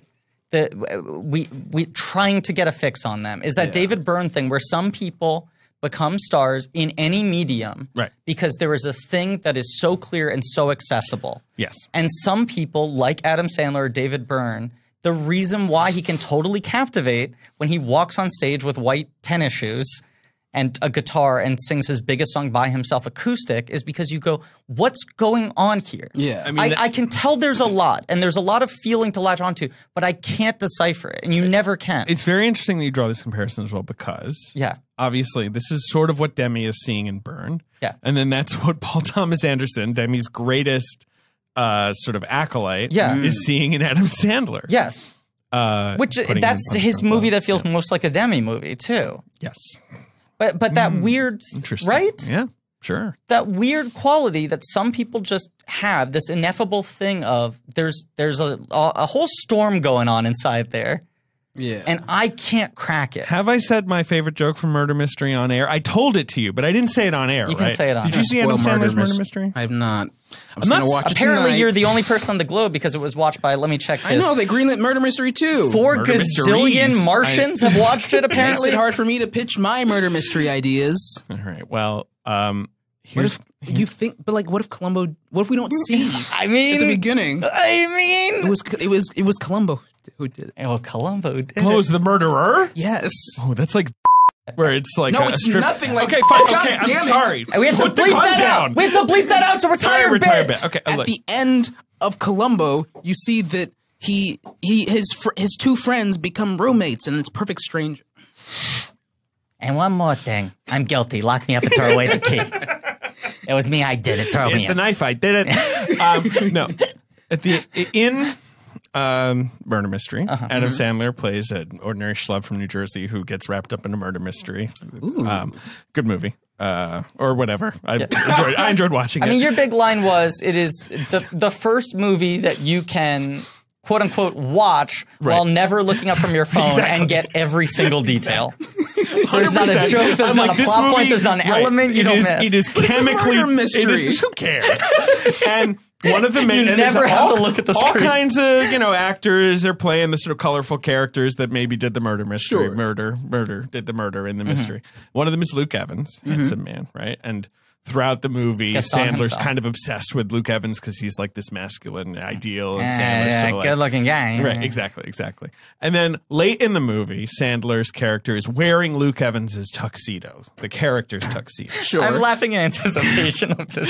This is like at the end of the movie. It's the big showdown scene. Like he's in this tuxedo, and they're like, "Where'd you get this tuxedo?" He's like, "I got it from Luke Evans." He doesn't say Luke Evans. I wish he character's did. name. I can't And, he's say like, it. and then he goes like, "Yeah, it's a little loose in the crotch." I'm just kidding. He's got me beat. So I'm just kidding. He's got me beat. It's so tight in the perfectly crotch, not worded. loose in the crotch. Yeah. But he makes the dick joke, and then immediately he's like, "Nah, he's got me beat." It's such good Sandler, where you're like, you know what? Sandler is only obsessed with how big everyone's penis is. Yeah. There are those weird, right? For as much people say that like Sandler is like crass and obvious, Right. There's weird subtext that always gets danced around with Sandler's persona. Because there's that Apatow story too, where Apatow, he kept saying to Apatow, like, "Let me see your dick. Come on, I just want to see it." Which I he just wanna puts in see Funny it." People, right? where he keeps and on then asking to finally see one stuff day again. Apatow was at a urinal, and then he saw like Sandler was just next to the urinal looking. He was like, "All right." He's just looking at it. He's like, "All right." What? And now I know. It's a story. Yes. So Adam Sandler is the David Byrne of our time. How did we Not the get first on to say this? it. No, why he's captivating as Yes. one person alone on stage. It's the same thing as that Sandler thing where like you're like, what's going on with this guy? Yeah. And have you guys seen that video that's the like David Byrne interviews David Byrne, which was done to promote this? No. A must view. It is on the Blu-ray, but it's also on YouTube, and it's an incredible thing. But it was this weird promo video they made for Stop Making Sense. That is David Byrne being interviewed by a rotating group of characters played by David Byrne. And it's full Zoo TV, him in gonna costume, say. him with voices. And he plays like an old Southern man and a lady and all these different, whatever. Sounds a lot like Zoo TV. It's very Zoo TV, but his characters are very bizarre. And the bit is that it's not about the characters being weird. It's that he is constantly weirder than the characters. Yeah. So his answers, they go like, David, how did you come up with the giant suit? And he goes, well, I wanted to come up with a way to make my head look smaller, and making my body bigger seemed like the best approach. Like everything is like these weirdly oblique, sort of like overly glib answers delivered by a rubbit man. But there is that thing of just like you watch him play all these characters and you're like, oh, he had it in him.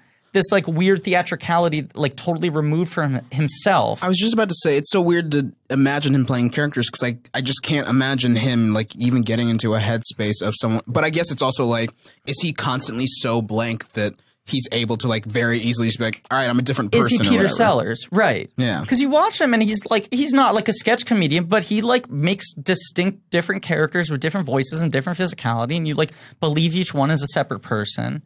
But whatever he's doing on stage is just something that's kind of like unsolvable. And then, you go from Psycho Killer to Heaven, right? Yeah. Which is when I just text you with tears in my eyes and say, like, I think this is the most perfect movie ever made. Right. I mean, the only thing you could hold against this movie is if you don't like their music. If that was just a stumbling block to getting into the film. Sure. And even then you'd be like, probably be I like, can't hey, this argue. is really well done. This is the best anyone could direct a concert. Right. But something about the Heaven number with bringing in Tina Weymouth, like the introduction of, we're going to build the band one by one, really spotlight each person. But also the fact that he has the backup singers harmonizing with him off stage. Yes.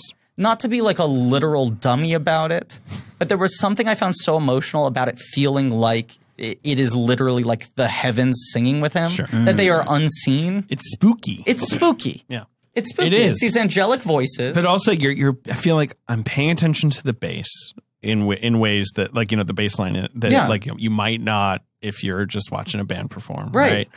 And it's still like just like crushingly intimate, just the two of them up there. And it's a very naked and emotional song. And it's weird. Forces you to recognize that Tina is an amazing bass player. Oh, and that Heaven is a place. No, sorry, carry on. Place where nothing ever happens. I also love that during that performance, they start like setting up, like they bring out like, is it Jerry on the drums or Chris?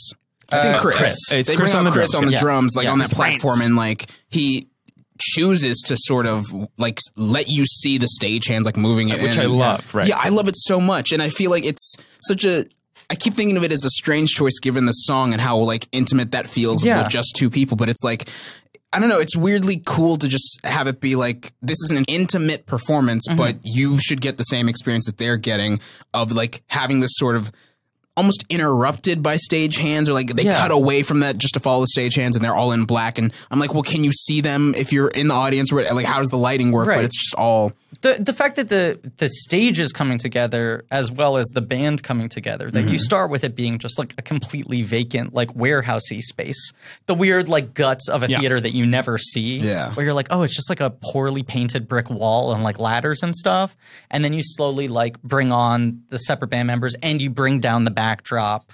You bring in the drum platform. I love that when he walks out, you can see all the marks, for what's going to happen. Yeah. Like there's this weird blueprint for like what's, going to happen. Whereas an audience member wouldn't get, because I like the idea of a concert film that's giving you something a little different than what you would have experienced as an audience member. Yeah. This is a concert film that certainly makes you feel like you're at this concert. Yeah. Right. But it also, it has that kind of magic quality that a lot of them don't. Feel like how it would feel to watch this concert, not what watching the concert looks like. Right. It is not didactic in terms of sort of like all those 3D concert documentaries we were talking about, which is just like get the cleanest coverage and you do it in 3D and it feels like you're there in the audience. Right. And this is giving you like intimacy that replaces the energy you would feel from being in that room. Yeah. He's making strong choices to try to capture in a sort of subjective way the feeling of a live performance. And all those captured moments of just the people jamming together, Love it. Feeling each other. Yeah. I mean, I was like thinking after sort of like looking and just like reminding myself of all these people's backgrounds. It's crazy to think once you get everyone on stage, the influence on culture of all of these people, like Modern Lovers, Tom Tom Club, Bernie Worrell, who we haven't talked about, organist, founding member of Parliament Funkadelic. Right. I mean, That is, I mean, it's amazing to think of how much influence all of these different people have had. It's just great to see them then on stage together playing together. And it feels like they don't, like maybe it's just because it's so not early in their career, but like it's so maybe not far enough that they just have like a jaded sense about who they are, like the music they make. But it does feel like that's why the moments where they like break and are smiling at each other, like you see Jerry Harrison trying to play and like dance along with the backup singers, he's kind of off and you're like, this seems so fun, and how like unpretentious and like just sort of like truly, I don't even know what to, like, it's, you can tell that the enjoyment they have for each other is real, and it's like they're not just like, yeah, we're all just getting together, we're really good, we're gonna do a job. It's like we all fucking enjoy this still and like are truly experiencing it every night. It's like Voltron. Yes, it's exactly like Voltron. Noel Gallagher, to bring up Hot Ones again, was recently on Hot Ones. Great fucking appearance. Noel Gallagher, one of the great people to give interviews. And he talks about how like... He has a great line where he says, my youngest son, who's either 7 or 9. He's incredible. And Sean Evans goes, he's not 8? And he goes, definitely not. Well, maybe 8. And there's a bunch of things he talks about. One thing he talks about is like, Sean Evans brings up the Nebworth concert, which is this very famous, British concert where Oasis played to like 130,000 people, and it's just insane. And he's like, yeah, that was crazy. And also I remember, and this sounds like such an old man yells at cloud thing, but like no cell phones. Like no one was holding up a cell phone, which now is like this ubiquitous concert experience. Yeah. Which you sort of think about with this too. But then the other thing he brings up is like, right, I could have stayed with Oasis, and like so many bands like that have been doing it for a long time, we would have shown up, we'd have done the concert, we would have left and not talked to each other and gone our separate ways. No. And he's like, so many of the bands that are still touring, that's what they do. They don't hang out. Like, they're not really friends anymore. Right. How could you be? Like, it's so many years. And they all feel like friends in the Talking Heads. Totally. And even though they like split up and everything, they seem to be on fairly good terms the rare occasions they are together, and they never made an embarrassing album. Well, they did. That is true. Tina Weymouth does talk about how she's like close with Chris and obviously Chris, married to Chris, and Jerry, but says that like David Byrne is like incapable of friendship and like has never loved them, which it's like that's heartbreaking to hear. It is, yeah. I mean, it's not the most shocking thing in the world because he seems like a weird guy. He's eating cottage cheese in a room somewhere right as we speak. He's actually right over there. I'm sorry, I didn't mean to point him out. I imagine him with like a coffee IV drip. Interesting. What should we talk about? Anytime that David leaves the room, I want to talk about something we can't talk about with him here. What does he hate talking about? Oh God, what does he hate? He hates bits. He hates bits. He hates bits? He hates planes. Did you take a plane here? I did. Yes, but I saw you taking some trains as well, right? Yeah. Okay. I took a plane, a train, and an automobile to get in this damn room. You did the full Hughes? Mm-hmm. Full Hughes. A lot of people, they'll do, one or two, plane and an automobile. Yeah. No, I had to get a train in there. Almost took a boat. But? Wasn't feeling it. Sure. I was it's the 3. U2 sucks, right? We can just say that with David out of the room. U2 is one of the worst bands ever. Yeah. Right? I agree. Come on. Man. This isn't controversial. It was great. Oh, wait. Demi. Okay. It's a retired bit. Okay. You haven't heard the episode yet, but it's a retired bit. We have to bleep that out. What's the retired bit? I'm not going to say it because it's retired. Okay. I was saying that was good. Demi. Oh, okay. Well, I'm sorry that I'm making a lot of work for you. He's too twisted. We have to. You don't want to look up there in the rafters. Yeah, you don't want to get a bullseye on your back. I don't. I get that. I don't want to get smacked in the face with a fish, and the fish is wearing makeup. Fish is wearing makeup? It's the kind of thing he would do. He's done it before. He'll do it again. Fucking do that. And I don't even want to say who. I'll say it. I'm not afraid of him. Now I am. I was gonna say it, and then I thought about the fish again, and I don't want to. You don't want to guess. I feel like Bono made people think like when celebrities take on like causes, I feel like he made it where people were like, this dumb idiot with the sunglasses is trying to do something. I feel like there's something about the trajectory of people feeling like, oh my God. I think like, it's cool. Another Hollywood elite trying to, help the world out. I think it's glasses. It's a double-edged sword. Sunglasses. It's the sunglasses. Yeah. And the sanctimoniousness of it. And the iPods. How dare you? The iPod thing. The Deliver iPod thing. Your album. I didn't ask for it. Oh, that too. I just meant the fact that he's like, the bullseye. No, it's a red iPod, and that's charity. Yeah. What, like, remember when that was the thing where it's like, and now the iPod is in red, and the money is like, we'll give like $1 to a charity. And it was the only other color for the first 10 years of the iPod's existence. Yeah. If you wanted anything other than the white iPod, you had to be like, it's the Bono one. You know, like I kept on being like, aesthetically, I would want a non-white iPod. Yeah. But I don't want to put the money in it. I want the red one. I'm very fascinated. The article that was written, now I'm forgetting what outlet it was, but about you a couple months ago. Me? Yes. When you were talking about leaving Punch Up the Jam and going to New Zealand. Yes, the Ringer piece, which is incredible. Thank you. I wrote it. About yourself. You're an even better writer than I thought you were. No, but I have long been a fan of yours. Thank you. And yours. Our friendship has come out of me just being a massive fan of yours for years and years and years. I think you're one of the best comedy brains on the planet, among other things. But you, in that article, talked about this feeling of unease. In a way, is that fair to say? With like sort of this career you've made for yourself doing things that aren't what you thought you were ultimately working towards doing, as much as you enjoy them. Yeah, I feel like it's sort of like I do so many different things and then get known as the blank guy. And it's like, that's not the fault of anyone. And it's like, obviously, if someone was like familiar with my work through like Gilmore Guys, they'd be like, it's the Gilmore Guy or whatever. Like, it's not wrong in any way, but then I start feeling like, what if I'm not ever able to do the things that I set out to do? What if I get pegged? What if one of these sticks and I become the novelty of that? And not even necessarily that it's like one of these sticks and because of that I become this guy, but it's just like, what if I'm never able to do the things that I'm like, well, these are my goals, and then it's like, well, these things that I kind of do just for fun or because they like come up as ideas in my head are like the only thing I'm ever able to create, and they're like not super creatively fulfilling, although they are like very fun and often come out of me just being like,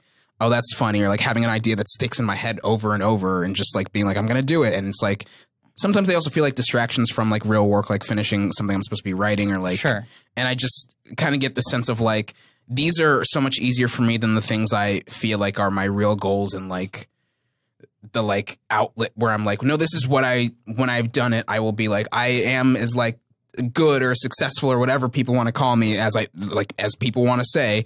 But then I'm just kind of like, if these are easier and I only end up doing this, then what am I?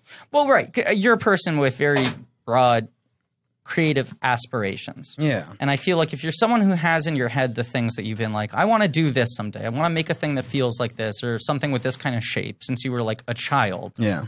You don't feel like you're doing what you were meant to be doing until you're doing that work. Right. Even if you are making a career for yourself or getting attention or getting positive notice for doing other things. Totally. And even if you enjoy those things. And they've been helpful in getting me closer and closer, but I just keep being like, I'm not doing the thing yet, which is like I think it's just a damaging way to think about anything, but it's also like kind of, I feel like also it doesn't help that I sort of get described in ways that like people who like are almost unanimously like hated on the internet or where it's like people are like this content creator, like Vine star, and I'm just kind of like comedy musician, I don't any of those things that are sort of reductive, right? Well, yeah, because I mean, I became a fan of yours through Vine, and the thing that was so infectious about your stuff on Vine was just like, this feels like this guy's making it because he thinks it's funny. Without any thought towards whether or not this will be funny to anyone else. Right. I'm not going to lie to you. It was all for the money. Okay, never mind. It was all for those sweet, sweet Vine dollars. But, but there was that sort of like, it felt like very earnest expression of like weird things you think to yourself that make yourself laugh. Yeah. Combined with always the knowledge of how much work you were putting into everything. That there was always a unnecessary amount of technical complication to any 7-minute video you did that made it funnier. That's always for me been like one of the things I'm like, that's kind of the joke is like when people are just kind of like, you have too much time on your hands. I'm like, yeah, that's this is supposed to be like, why the fuck did he do this? But even like the Succession song that you did, that's like your most recent at the time of our recording thing to sort of like 2 months from now, I got what's out this Christmas? Frozen. I wrote a Frozen musical that's not the one that you saw on Broadway. 3-hour musical. Yes. I got what else is happening? Oh, we Star Wars. What else we got going on? Spies in Disguise. Spies in Disguise. You're going to do a Spies in Disguise. No, I can't. Old hat. Will Smith shit. Old hat. But DJ Khaled is in the cast. I don't care. Old hat. He was in Aladdin too. He's a bird, not a hat. I just want to make this clear. Old bird. He's an old pigeon. Okay. Yeah.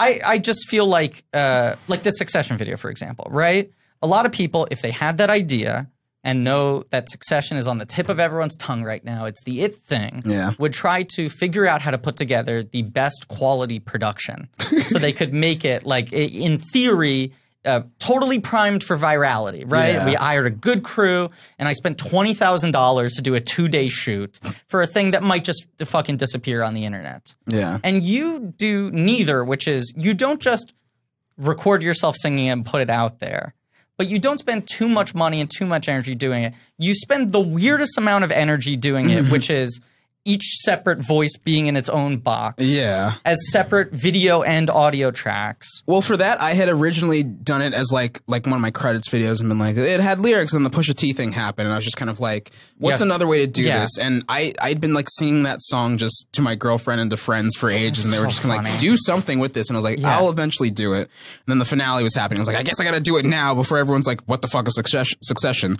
And then I was just kind of like, I don't know. It's got this weird like feel like those a cappella videos you see of people like filming themselves singing. I was like, I just went to my balcony and just started recording it. Yeah. But yeah. So, I mean, do you feel that conflict? I mean, I'm trying to sort of like, this is also sort of all the stuff we're talking about with the ineffable like power of the talking heads. Sure. Nice segue. Thank you. But do you feel like there's the conflict of like when you have an idea like that, do you go like, should I really do this one? Does it have to be something like really special for me to commit to doing it rather than trying to focus my time on writing my screenplay or whatever the bigger project is? So they're all the thing that with me is like there's always something where I'm like, oh, that's funny, and I'll like take notes on it. And if I keep coming back to it, I'm like, okay, shit, maybe I should do this. But then there are also times where it's like I've fully written a thing and then just been like, the time has passed. Or like, I really like it's irresponsible of me to like focus on this right now. Sure. So it's like if I have something that like is an active project that I'm like, I need to be on a deadline for this, and I have this other idea, I'm just kind of like, I guess it'll fall by the wayside. There's an entire Lion King song I wrote as Donald Glover that I'm like, I just didn't put it out because I was like, well, it went away, and yeah. But I want to hear that. I keep thinking like, when's the DVD coming out? Maybe then. Right. But Ben went to the bathroom, so now we have to talk about something we can only talk about when Ben is gone. Oh, sure. Yeah. Did you pull that Guar is one? weird. It's so weird. Guar is weird. Fucking strange. And Bono's oh, wait, no, that's you. Yeah. God damn it. How can you not like Bono? All my chips are on him. The iPods were red? They were red for David! Africa? David, you fucked it up. Now Jonathan knows. Okay, well, that's what we talked about when you... And you know what? One thing I didn't say. Yeah. Why don't they do the charity songs anymore with the superstars? Oh, you mean like, do they know it's Christmas? Yeah. Like that would be fun. Like, get them all in a room, film it. One of them's like trying too hard. One of them's clearly hungover and has like sunglasses on. One of them is like trying to get into every single shot. I mean, this seems like something DJ Khaled would organize now, right? That's like his He's got job, connections. right? He's basically a wedding planner. Like he has like a clipboard. He has everyone's phone number. He gets a producer credit on songs, and it's just kind of like, what'd you do? It's like, I put him in a group chat. Yeah. Man, he is so good at threading people together in one app. Right. This guy is a master of WhatsApp. Have you seen his Slack? It is insane. Here's the thing I want to go back to. What you were talking about. When you didn't have phones everywhere. Yeah. When we could just have a conversation with each other. You wanted to poke someone, you had to do it with your finger. Yeah, and the cops would look the other way. Yeah, when it was a pretty Zuckerberg bird. wasn't giving you a thumbs up. Only tweeting you heard is of a robin up in a tree. Yeah. Oh, back to Robin, are we? That's what he wanted to go back to, maybe. Yeah, maybe. I think that conversation was off mic. Yeah, whatever. It'll make no sense to people. We were talking about Robin, okay? We lost track of everything. Yeah. This is what I wanted to say. Yeah? Jonathan, you were talking about... Yeah. I'm sorry, so good at the keeping track of the amazing name. Jonathan. The Amazing Jonathan documentary. Yes, that's my name. The Amazing Jonathan documentary Sims. Wait, can I do something that I know Ben will hate? Please. Oh, he won't like that. All right, you were saying. I have a lot of respect for you for doing that. You were talking, David. God damn it. For fuck's sake. Jonathan. Yes. Amazing Jonathan documentary Sims. You were talking about. I can't wait to go to the bathroom when he gets back. I'm not gonna. You were talking about how the shift to concerts being that looks difficult. Sure, right. Where it's it like, becomes this is crazy. This right. is right. The one-upsmanship of how much money are you spending on the thing? How many people are on stage? How much technology is there? How much physically... How many, costume changes are there? Obviously, talking, Stop Making Sense has one of the most famous costume changes of all time, but it's just one. Yeah. Right. Just one. And otherwise, he's removing items of clothing because he's too hot. Well, there are times where it's like you see his hair is suddenly slicked back. Yeah. And at first I'm just kind of like, oh, is it because they shot across 4 different nights? And then it's like, no, these are conscious decisions to be like, well, this is a different persona. Right. He has the glasses that he puts on at one point. He has the red hat. Yes. He's got the full. He straight up looks like Trump. He does. It's crazy with the oversized slacks and the red hat. It's hilarious to see now. So insane that Trump ruined red baseball caps. You never would have seen that coming. I was sitting on the subway on the way here, and I was just kind of like, oh, red hat. And then I'm like, I was like, I got to get a look at the front. I was like, oh no, some gold logo, and I just felt weird about why has he done this? Ben forwarded me this website that was selling reproductions of the production hats, the crew hats for Midnight Run, and I was like, oh, I want one of these. And I ordered the Midnight Run hat, and it arrived, and it is red with Midnight Run and white font, and I just looked at it, and I went, oh, I can never wear this. Sure. Yeah. I can't wear this. Even though it's the graffiti logo, I was like, he's wearing a red hat with nothing on it. Yeah. That color of that hat is now ruined. He looks more does Ness have a red hat? No way to know. Anyway. Ness? No, I think he does. Is it blue or is it red? Blue. I feel like it's a two-toned. It's red. Go with a blue. Yeah, blue bill. Blue bill. That's what I knew. There was a blue bill. Yeah, that's what keeps him from being a MAGA stand. The other person who had a this famous. This guy fucks. Oh, please. That is a child, Jonathan. He fucks Jonathan. Oh boy. Is there anything less surprising and more on brand that Ness is my go-to in Smash Brothers? God, it's so annoying. Because it's what if I was in this fight? Right. What about you, Demi? Do you play Smash Brothers? Oh, I do. Are you a gamer? I'm a Toon Link man. Which is also, you're like, yeah, that's not surprising. Makes a ton of sense. Toon Link. Yeah, because I'm tiny and I run around and go, yeah! Got a lot of heart, though. Got a lot of heart. Got a lot of heart. At least 3. I need them to live. Who do you play as, Jonathan? Regular Link is a fave of mine. I like the Sword Boys. Makes sense give me a pit. You are a regular version of me. Yeah, I'd say. Right. Yeah, I have a slightly more deep-throated. Yeah. Right. Yeah. Mm-hmm. I like Link. I like Marth. Give me some Marth. Marth? Yeah, Marth. I Marth it up. Who's Marth? I don't know He's if I got a unlocked sword. Marth. He's one of the Fire Emblem boys. Okay. You don't know Is Marth. Marth and then I Love Roy. Yeah, Roy's another one. Right? They're like, okay. The thing is, I know that these are real characters. But It just sounds insane. Yeah. It sounds like I love Roy. Roy rules. Yeah. Logan. Yeah. Yeah, I went to school with Logan, and now he's in a game. It's so great to see his come up. Lawrence Thompson. He's from the HR department at Nintendo.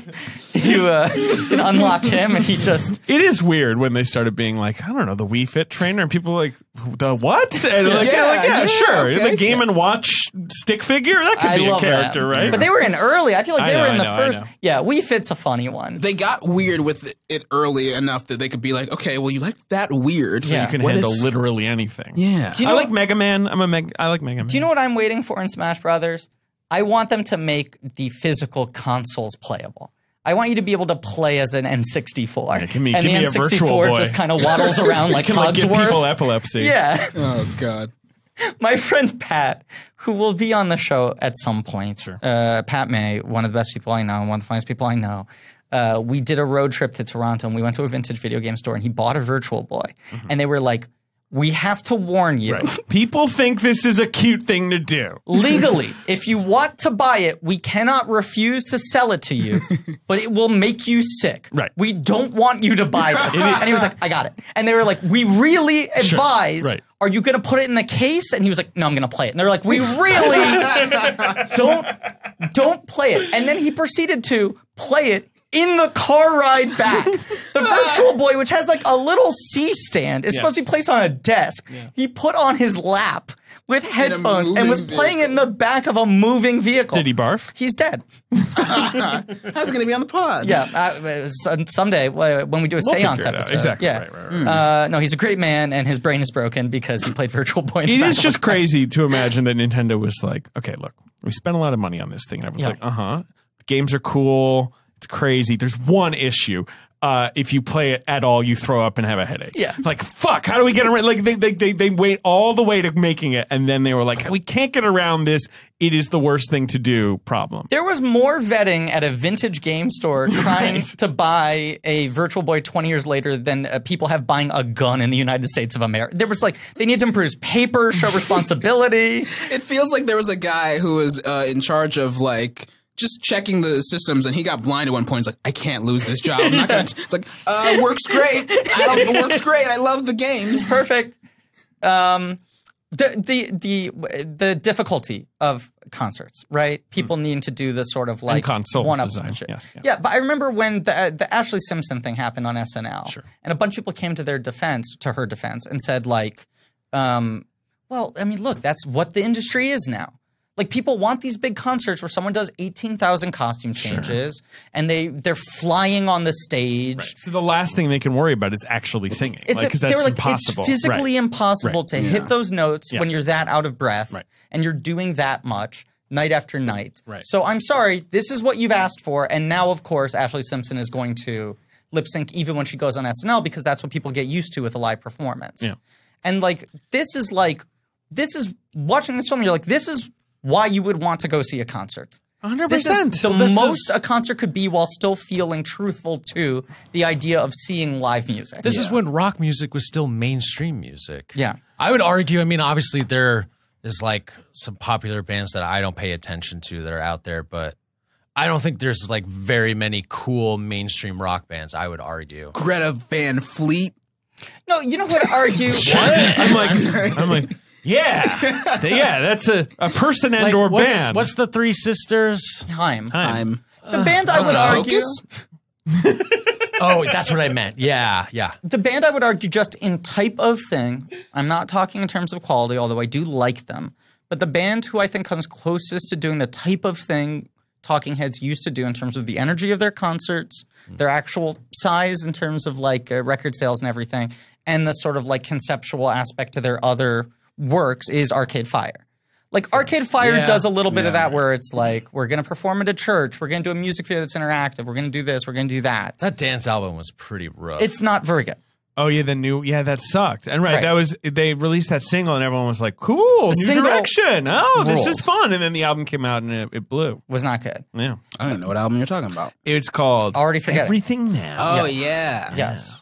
Because we got everything now. But the song is called Chemistry. Wait, you're not into this? No. Sorry. The single is good. Mm-hmm. It is that thing though of like you're watching this man on stage, like everything short of bleeding for you. By the end of it, he is sweating so much, right? It does feel like someone just like performed an exorcism on him when you look at like the husk of his like tired body at the end of it.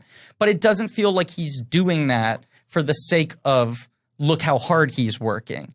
It feels like he is just so committed to what he's doing. Yeah. That he is feeling it so deeply, that it's taking everything out of him.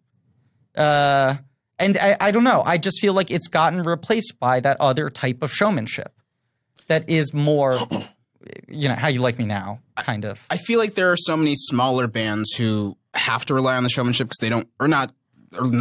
Actually, yeah, the showmanship because they don't really have like the money to like put on like incredible performances with like technological set changes or whatever. And that's where so much of that energy lives. But it's also just like the crowd is giving you the same energy as the people on stage. So it's like, I don't know, it just feels like this sort of feedback loop of like that's when they're still enjoying it. But then I wonder if like those bands, as they slowly get bigger, start to have to rely on other things where it's like, oh, the energy of that performance doesn't like no one gives a shit when you're like performing on I was gonna say Leno and then I was like let's pretend we're not 75. Sure. Who's on TV now? You got Logan Paul. You got right, yeah, 100%. On Late Night with Jacob Sartorius. Yes, of course. And it's like I think that like they start thinking about what's more important in performance and how you have to like plan for it as a visual thing past just being in like this one room. And with this concert film, you can sort of feel that it's like they were caring about both, but in a way where they could kind of just focus on what works in the room and like just work on like the angles and how to like sort of make each thing feel different in a way that so they don't have to just go like, well, if this is going to be a visual medium, we got to think of it in a different way, and we got to have David Byrne like talking backstage about like the thing he's going to do, or like show him getting into the big Great suit. that they don't explain Now, anything. maybe that type of live performance, though, too, is it comes down to most people are seeing them on a big screen. Yeah, Because they're right. playing these The huge venues are too venues. big, right. So it's like it's got to have more than just a band playing music. Yeah. In order for you to stay engaged, because you just see ants. Yes. Yeah. So it's like there's got to be visuals, there's got to be gimmicks. Right, but when things get that complex, they have to be so carefully and tightly worked out that they start to become a little sort of hermetic. Yeah. You know, and like airless, because it's very specific. The cables have to be in this moment at this whatever. And also people are going to be watching them on a giant screen. So you have to be hitting very specific marks for framing. Yeah. And that makes it so that any concert you were seeing in any city would 95% be the same. And any filmed performance of it would be 95% the same as watching any live performance. Yeah. And this feels like, despite it being stitched together from a couple different shows, this feels like you're watching something very unique being captured in a bottle, you know? Yeah, it feels like there is like sort of this through line of how the concert's supposed to go, and it's just kind of like we have things planned at every point, but there's like small moments where it like goes a little to the left and they lean back but like into the middle, and it's like those small moments where it just, I mean, I've said this like 20 times now, but like it just feels real, and like they're enjoying each other's company that make it feel like this is why this documentary works so well. Totally. He words things differently in some of the songs. Yeah. And you can't tell if he's getting the words wrong or if he's just feeling different that night or whatever. It's strange. There's I forget one, but there's a line in Heaven where he totally swaps out 3 words in a row. Sure. Yeah. Where he says blank check instead of heaven. He does. It was very much like the opening of this episode. Right. Just as good. He talked about Yeah. Robin, too. He did talk about Robin off mic. I keep thinking about the Beyonce documentary Homecoming and how like there's one moment that feels so impressive where they cut between the nights, and it's like so tightly choreographed that like everyone is in like yellow and they have this wide shot, and they cut to the other night and they're all in pink, and you're just kind of like, holy shit, everything is like right on the money, and it's like, that's so impressive, but at the same time there is this sort of like realness and like sort of like relatability and enjoyment that you are missing from this performance because it's so clearly like Right, that's a more of like, right, theatrical- this is a perfectly choreographed It's not a piece. living Yes. thing Yeah, in yeah, the yeah. same way. I mean, that's what I texted David when It's I was athletic, like the Beyonce. and Right, it's you know, it's like super, like I'm not like trying to knock it or anything. It's super impressive, but I think like the lack of that is why so many concert films now will just have to be like, we need like a backstage moment where you Totally. can feel the realness. And it's like the ones in the Beyonce documentary don't feel more real, but I mean, we're never going to get that with Beyonce. We just kind of have to accept that. But it is just like,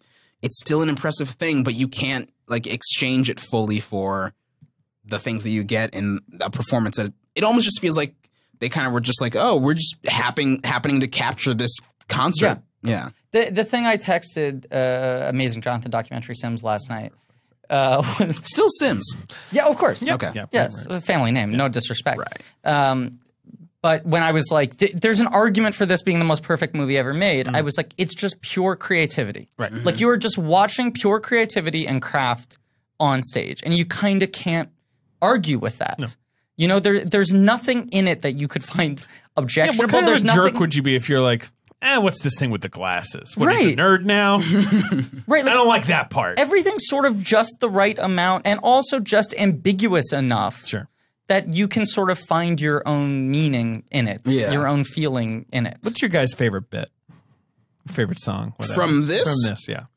Like if you had to pick. I love in This Must Be the Place where he's dancing with the lamp. Like he has this Mine weird too. smile where he's like falling over the lamp and then like picks it back up. Like he's like, Yeah. I wasn't supposed to go that far, and then he's just like, Right. It like lands back into place, and he's like, is it gonna? I don't know. It's just so like. Anytime David Byrne smiles, I feel like it's this weird thing he's not supposed to do because he, again, just like he's been eating cottage cheese and had no emotions for years. That like it's like, oh, he's real, and Right. just There's a seeing- spontaneity to it. Yeah. Yeah. And also, you think of yourself and like, what if I was fucking around with a lamp? And, Yeah. like, you'd be like, whoa. And That's also definitely just the kind of thing that if I had watched this when I was a kid, I'd do it in my living room and just shatter the fucking lamp. right. He, in that video that's him interviewing himself, one of the characters asks him, will you ever write a love song, David? And he goes like, I don't know. Love is pretty big. I tend to prefer songs about little things like animals or food or buildings. I did write one love song, though, but it's about a lamp. And that's his explanation. Well, that's cool. And Yeah. I like just the idea of like you're watching a lamp dance, and a lamp is not a human thing, and it can't dance, and like that he's showing you like this sort of like. You ever seen any Pixar opening? It's true. I'm sorry. You ever seen that brave little toaster? There's a lamp in that one. Fucking lampist. Right? Like that he's bringing personality to something inanimate, and it does feel like he's doing a Fred Astaire routine with a lamp. But the thing also with like most They're sort like of a like couple. on the edge. I'm saying he wants to fuck the lamp. Of course. We all do. Yeah. A hot lamp. A hot lamp. 2019. Spicy. Most like really sort of cutting new wave artists always incorporate things, very classical things from the past. Sure. So there's something about watching this new wave rocker sort of doing a Fred Astaire routine. Right. So sort of earnestly And then on with stage. the big suit, he's being inspired by like ancient Japanese performance, right? Right. And all, like that was on his mind Right, when he he's was coming talking up about the with this tour. theatricality Right. of Japanese theater and how big everything was, and Right. how he wanted to apply that to sort of all the weird emptiness of like American culture that their songs are about. It looks so like very like Klaus Nomi with the big shoulder Totally. pads and whatnot Totally. too. And it's this incredible. It's got that weird like, expressionist. I mean, you can Yeah. project so many metaphors onto the big suit, but like you write that idea of like sort of getting lost in superstardom and performance, and Yeah. like you're Trump's on America. performance. Yeah, I think he's trying to talk about Trump's America and the clowns in Congress, and Saw I it think coming. yeah, exactly. Big fashion or bigness in Yeah, we need a fashion was fashion like a corner here. thing. I would say like last year. I think but there was it's a few kind of a thing designers right where now. they were making those giant ass puffy jackets. Lenny Kravitz with the scarf. Well, I mean that's just a really cool look. Lenny Kravitz with his penis. Yeah. No, the thing about Oversized. Saw a guy in an inflatable Minions costume last year. big, Fashion. Yeah.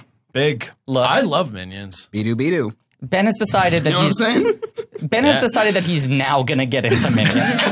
With absolutely like sincere and ironic appreciations of Minions. He are announced to us dead. that he's going to start watching the movies and getting into Minion memes. My dad is an earnest fan of the Minions. Of course and he it's is. always dads love animated films more than they should, but But is that mostly like, does he like the Minions on Facebook or does he like the films or both? oh, the films. Okay. I don't think he has Facebook, but Okay. like I remember we went to Congratulations. Universal Studios and they had like the Minions singing YMCA. He's like, that's Stewart singing YMCA, and I was just like, He knew know which that one by it was. voice. He didn't say Minions. He said that's Stewart singing YMCA.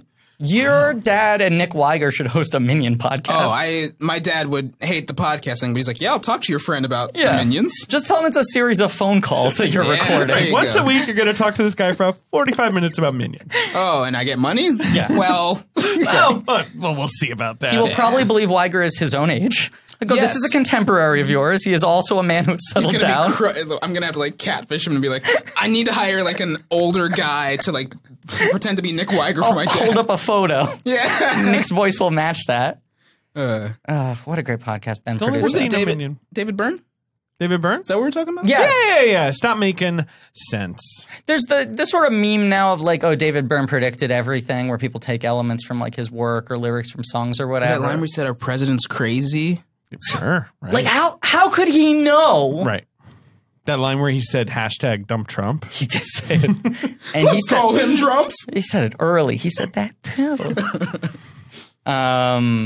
Maybe this should be your next concept album. It's just David Byrne sings about the Trump administration.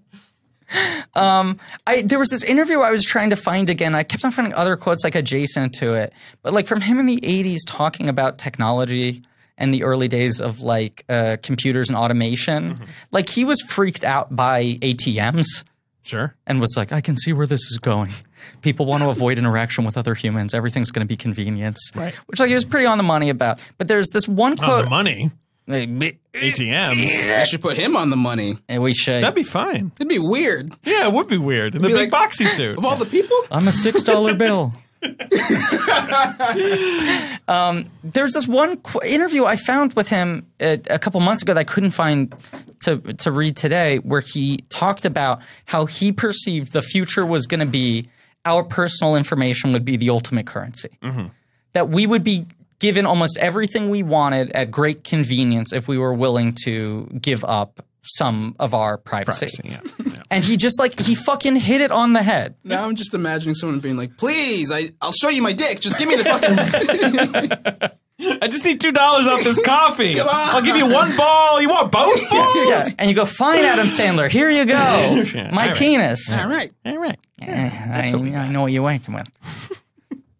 I'll update the charts. All right. Yeah. Should we play the box office game? I think we should, yeah. Are there any final thoughts? I mean, I hope this encourages you to watch some more Jonathan Demme films. I'll watch some more of this Jonathan Demme film. Okay. And then I'm going to move on to Philadelphia. I hear that's a fun one. Set in Philadelphia. It is. Great city. Philadelphia? Set in Philadelphia? Mm-hmm. Well, shit. You guys should have told me that. I don't know. I was like, no, they're trying to get to Philadelphia. Sure. Right, yeah, it's a Road 2 movie. Yeah. I know this is a stand-up joke that everyone made in the 90s, but it is kind of crazy that movie's called Philadelphia. Of course, right. Because it's like if you made a cancer movie and called it New York. It's very, I don't There's know the why. brotherly love thing. I think that's the Sure. reasoning, and it is where it's set. But it's, yes. but it's It'd also be weird if it wasn't Right, set there. right. It's Maybe not- there's just they eat cream cheese at one point. They're like, Cheese Although sticks, yeah. we recently learned on Doughboys, Philadelphia cream cheese not from Philadelphia. sure. Where's it Everything I know is a lie. I know. Where's it from? I think Delaware. I don't know. Jesus Christ. Somewhere. This is a sham. Yeah. Anyway, box office game. Oh, okay, sure. Okay, so this movie came out on October, as we already said, 18th, 1984. The very day we're recording today, Yes. 35 years ago. It opened in 7 theaters. It made $40,000. It's going to go on to make a few $1 million, as you say, but Yeah, big success. Yeah. Ben's yawning. Sorry. Avatar level. Avatar levels. Right. Adjusted for inflation, this did make $700 million domestic. That's right. Okay. Number 1 at the box office, and this is a 1984 box office. So there are some movies here where I'm like, huh? Some real 84s. Wait, this is October 94? October Or 84. That's right.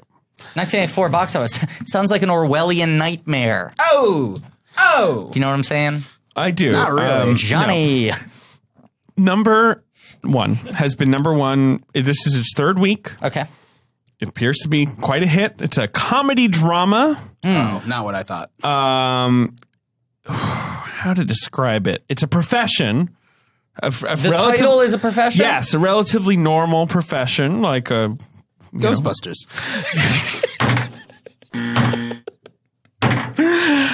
No, not that one. But 10 comedy flings. 100%. No, the answer, of course, is Gremlins. No. I've never seen this film. I know nothing about it except that it's about being this, It's singular or plural? having this job. It's plural. It is plural. It's plural. So no definite article. It's called No, like It's an no. occupation that's Blinks. been mistreated for many years. Sure. Underpaid, undervalued. Oh, okay. Jews. Movie in 1984. What did you say? I said Jews. Also, He just said Jews. Retired Pit, Demi bleep it had a out. good joke. I know, but it's retired. He's got to bleep it out. Ah, okay. He's too King of too comedy? twisted. Kind of the same joke. Yeah. Sure. No. Tell me about the stars of this picture. We've got Is it a the? Nope. Okay. Nope. One word. Plural. We've got one of Yeah. these. I mean, at the time, I would imagine it's kind of young in his, earlier in his career. Okay. A grizzled man now. You love doing an impression of him. You do a great impression of him. Nolte. That's right. Okay, so it's a Nolte. Then we have a guy who, you said Jews. He's a famous Jew. Really? Oh, yeah. Oh, yeah. Oh, boy. Big time. Yeah. Think about it. Dreyfus. No. In 1984. Big old Jew. Just a honking Jew. He's still around. He's still booking Jew roles to It's this not day. Hoffman. That's Ellie Weasel in the movie. Gould? No, but now you're close. I'm in that sort of territory. You're in that sort of just like hairy character was actor gonna as say somehow shoulder a leading hair. man. Yeah. Richard Kind. Yeah, like you're swerving over there. Come on. It's one of the kind Nolte comedies, right? Yeah, right. No, come on. Now I want you to just get this Jew. Oh no, why is that being isolated? I'm Jewish, to be clear. I was literally like, I need someone to say that they're Jewish. I'm Jewish. Very there's some Jewish. Jews in here. Come on. Okay. One of your favorite sitcoms he's in. Judd Hirsch. That's right. There you go, Judd Hirsch. So he's in it. Nolte. Judd and Nolte. One of the younger people in this movie is played by Ralph Macchio. I must not know this movie. there's I no never respected these people. Is the it called title. Cops? Is the movie of the Teachers. There we go. Teachers. Ben's never two least respected favorite groups, cops and teachers. cops are just teachers for the city, man. From the second Ben said that, I knew I had a 50-50 chance of getting the title. Teachers. It's Cops or Teachers. Yeah, it's from Arthur Hiller, the Yes. director of many movies. Is the poster like an apple with It's an apple with a wick that's sparking. I know- It's gonna I know go that off. poster. If I made a movie called Teacher Cop, would you hate it a lot or kind of like it because it's both? What is he busting teachers? I haven't figured it out yet. I gotta, If it was like a horror film in which that was the slasher, Ben would probably love it because it would replicate his inner workings. Well, I'm not saying I'm trying to murder anybody. No, I'm saying they were trying to murder you. Oh, okay. You'd be like, finally, people understand how dangerous these cop teachers are. Yeah. Joe Beth about Williams time is the also cops go in after a it. white man for once. Trenchant commentary now. Teachers. Apparently Morgan Freeman in a minor role. A young Morgan Okay. Freeman. And it was number These one are all 3 famous teachers. weeks in a row? Yeah. Wow. Made $27 million domestic. Okay. Number 2 is the Best Actress I winner. had no idea who was in that movie. I just Best knew the poster. Nolte, yeah. Okay. Best Actress winner of the year. Sort of a notorious Oscar win Notorious. because of the speech. My cousin Vinny. No. It's not Marley Matlin. Oh, wait. Sally Field. In Norma Ray. that's the first one. What's Places the of the second one? Heart. That's right. You really Now, like me. That's what it is. Sally Field, her first Oscar for Norma Ray, in my opinion, highly deserved. It's a wonderful movie, and she's incredible in it. And then a few years later, she wins for Places in the Heart, which is it's a Kind of- Robert Benson movie. It's sort of like a family drama set Yeah. in the Depression, right? Yeah, Yeah. right. And that's when she goes on stage and she says, "You really like me," I didn't realize that was her second Oscar win. Second Oscar. That was the whole point where she was like, the first time I thought, okay, but this time now I realize you like me. You really like me. That was the sort of sentiment. You have nice. proven your love to me by giving me the second Oscar, which is really, truly the only way to prove your love to anyone. That's I correct. get 2. Give him 2. Okay, number 3. And that box office. So that was a big box office hit. Yeah, solid weird. hit. Can't beat a teacher. No, that's true. Number 3 is a movie Although Ben tried. I'm gonna have to look up. I'm gonna have to look this one up. Let's see. So you have no knowledge of what this is. Rings a very vague bell. It's called Now, this is an occupation. Well, it's not technically occupation, but I do think it's very cool. Ben probably thinks this title is cool. Okay. Little It's Women. illegal. I think that's cool. I like little How little stuff. are these women? Like Yeah. 1, 2 Are they like inches? miniature? I'll give you the tagline. Okay. Ben thinks it's cool and it's illegal. Those are the And hints it's we've got. illegal? Ben thinks it's cool and it's I'm illegal. gonna actually and- have to zoom in to see okay, this. the thing. tagline. Wait, and it's an occupation? No, I mean It could be if you're good at it. All right, here we go. Here's the tagline. Okay. He stole her diaries, broke into her dreams, and became her desires. Is there a movie based on El Scorcho? It's a movie about a burglar who steals a diary and gets infatuated with the woman whose diary it was, and begins to like sort of stalk her to Is like that fucking Phil Collins movie? no. Tarzan? There's a rom-com starring Phil Collins where This he is- plays a burglar, and I'm This forgetting is what it's no called. rom-com. This is an erotic drama. Wow. It's produced by Bruckheimer and Simpson early in their careers. I've never heard of it. It was nominated for a couple Razzie Awards. It stars Stephen Bauer. I'm just going to give you the title. Yeah, give me Yeah. the title. Thief of Hearts. Yeah, would never What? have gotten that, but it, Not a bad title. correct. It sounds like the kind of thing Ben would like. Ben just Thing flashed is- a peace sign. I like that premise so much that I'm like, ooh, pretty good. I Yeah. kind of want to watch that. But Right. now I'm like, damn it, it's bad. Buy It the doesn't remake sound rights. great. I will buy the remake for Buy the its remake for rights. its So that is dollar. new this week. It made $3 million Hot this IP. week. Hot IP. Number 4. Mm-hmm. Now, I want to make sure about this. Yes, okay. All right. So it's based on a novel, Okay. and it was recently remade again as a miniseries. Recently. But this is right when the novels come out. It's got a big female star. Flowers in the Attic? No. Good guess. Okay. This Castle is Rock. yeah. It's about a castle on a rock. No, it's like it's sort of like like Ben's saying, like Thief of Hearts, not actually an occupation, but sort of a title. Two Broke Girls? Big Fat Liar. Two Broke Girls was a long miniseries. If that was intended as a miniseries. Very long. No, it's like describing what she is. I don't know how to do this. Okay, wait. The Sinner. It's a These are all TV shows from now. it's a famous holiday song. That's like, true. Like a That's true. like a Christian Simply sort Having a of, Wonderful Christmas Time. song. So it's a Christmas song. It This was is a book. George Roy Hill picture. An Oscar winner at this point. She'd already won. Famous lady. Yes. Fonda? Yes. No. Think You're not fond of kookier. her? Think kookier. I Keaton? mean, I am fond of her. Keaton. Diane. But one of those Diane Keaton movies lost to memory, I feel like. And is this a darker one for her? Or? Yes. This is like a serious sort of spy drama. It's a Diane Keaton spy thriller?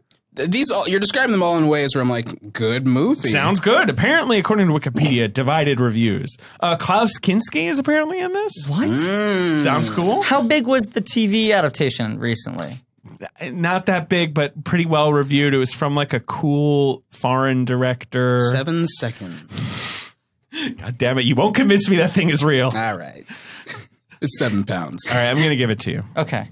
The Little Drummer Girl. That's right. I did not know there was a previous film of Neither that. did I. Who made the... Park Chan-wook, the Yeah. director of Old Fucking- Boy and man. lots of cool things. Orwellian Nightmare. Number 5, and this is the only one you guys might get, Okay. is a great comedy starring one of the great comedy stars that we all probably love. I know you love him. I guess as you might also love him. He was like a comedian. Airheads. The big comedy stars of the decade.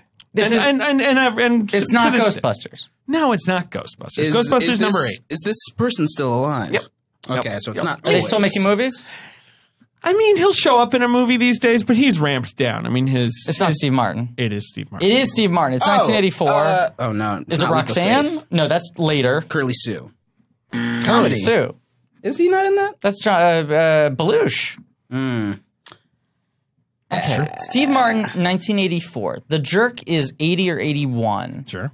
It's I not, love this movie. Don't you like this Mr. movie, Magoo? Ben? I've never seen it. You'd like it. It's not The Lonely Guy. Life? Nope. Is it All of Me? Correct. There we go. All know of that me. All of Me is Lily Carl Reiner, Tomlin Lily Tomlin. dies and ends up in Steve Martin's body. Yes. Oh. And he has he So it's like R.I.P.D. kind of. but he's got both inside of Very him. much like R.I.P. It's pretty much identical to R.I.P. Then, he I'll watch won. it. He won like the New York Film Critics Circle Best Actor. That Yeah. like that was sort It's of like incredible people being like, performance. "This is a great actor," as Yeah. well Yeah. as like a great comic. It's an incredible performance. It's a pretty good movie. Sure. The performance is amazing. Yeah. I And, like that and she's movie. amazing too. Yeah. She rules. Yeah. Yeah. So some other movies. You got Okay. The Razor's Edge, the Wait, Bill Murray Who drama. is someone who would be like they're the kind of star where it's like I'll do it for like an hour. Someone where it's like you can get rid of them early. Sure. Bruce Willis in Tiffany Haddish's body. Yeah. Right. Right. So Tiffany Haddish just turns into a stone-faced grump for half the movie. Yeah. Tiffany Haddish just doesn't want to act for the Keeps rest of the film. asking for more money and a bigger trailer. Just keep saying I've done enough takes. You got what you need.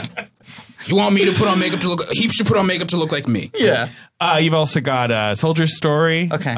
Great drama. You got Ghostbusters. So Ghostbusters is number 8 and Razor's Edge is where? 6. Wow. So you got a lot of Murray. You got this movie Purple Rain. Yeah. I don't know if you guys have heard of it. Because I think that the story Prince. the story with Razor's Edge is that he had made it. No one wanted to release it. They wanted him for Ghostbusters. He agreed to do Ghostbusters if they released Razor's Edge. Sure. Right.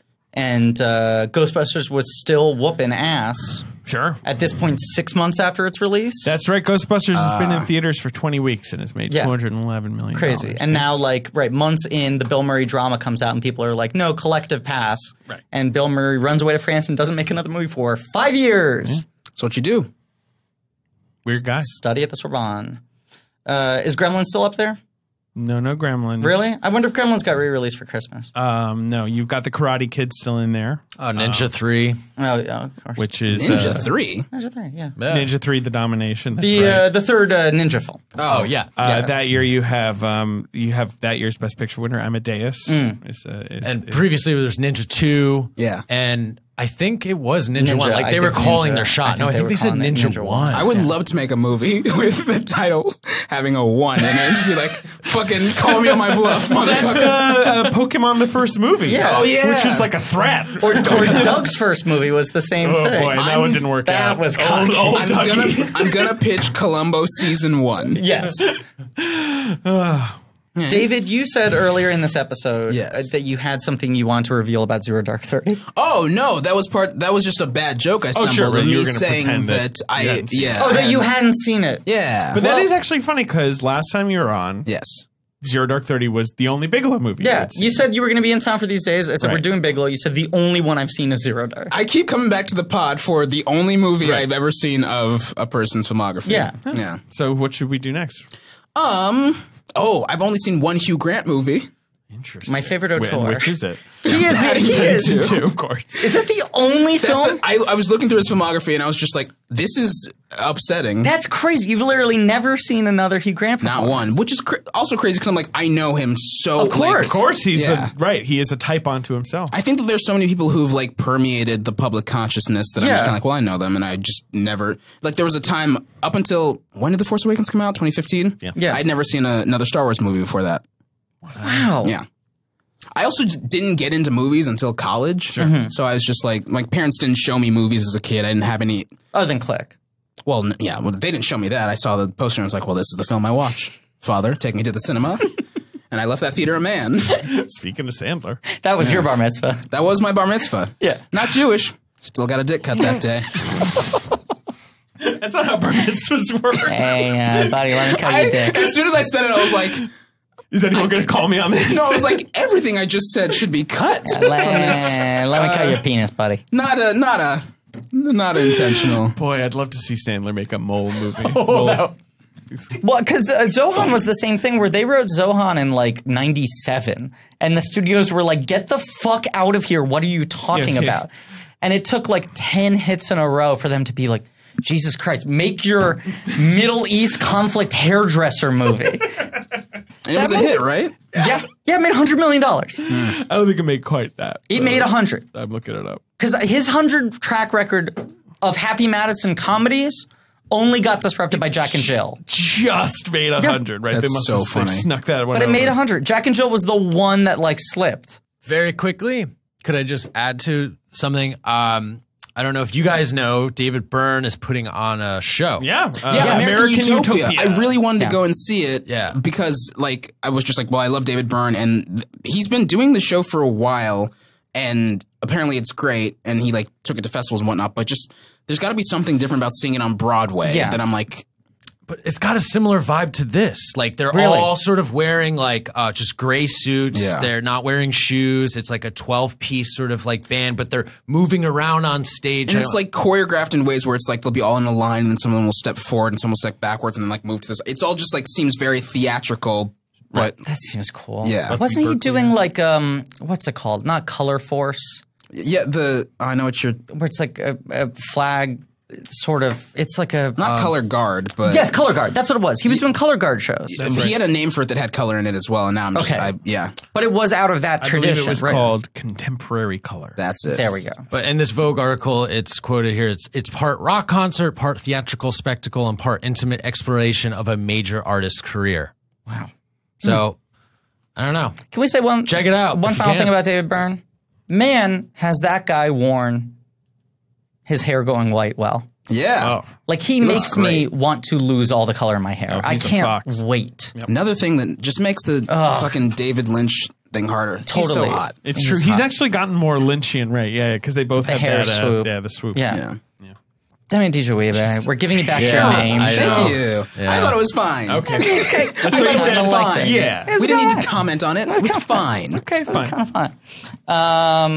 But what? I don't know if you have anything you want to plug. You're in a transitional period. Yeah. In your By the time this career. comes out, I might have done nothing. Cool.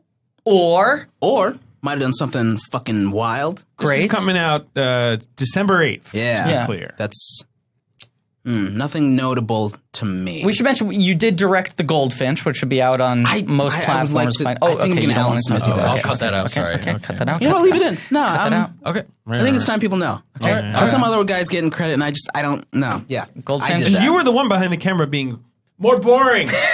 No, boringer. I did stop and say, Ansel, you are a little too captivating right now. I want you to fucking... Less engaging. I'm interested right now. Yeah. Not working for me. Less Let's do it juice. Take your foot off the pedal. And somehow you like went into the editing room with a 2-hour cut, and you're like, "Can we stretch this out somehow?" You beefed it up. Somehow. It is the first movie that is just played at half speed. Yeah, I did some reshoots, and we were kind of like, no, the people in this test screening are still awake. Right, exactly. It's experimental. I'm doing like a reverse Ang Lee. Yeah. So Goldfinch available now on Prime Video, probably. Sure. If you're lucky. yeah. Jack Crackle. Yeah. You're the best in the biz. Thank you. Electro You are. Lemon. You're the best. You are. We always talk about like when the September video came out. It came out when we were recording here. Yeah. And we just watched it. We went like he's the funniest person on the planet. Thank you. Truly. I'll hit a cap with that at some point where I'm just like, I can't do anymore. It's done. But I don't know what that'll be.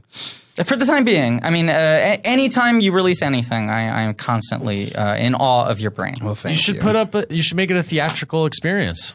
September, a pop-up shop where people come and experience me dancing around, and then another group of people comes in and I'm just fucking tired by the end of the day. You should reach out to David Byrne. Oh, Hey, I should. Maybe he's seen him. I could get a big suit. You could get a big. You would wear You've a big messed with suit suits well. before. I have messed with For suits those before. videos. Yeah. Yeah. I ended up in Between Two Ferns because Zach Galifianakis had seen those videos.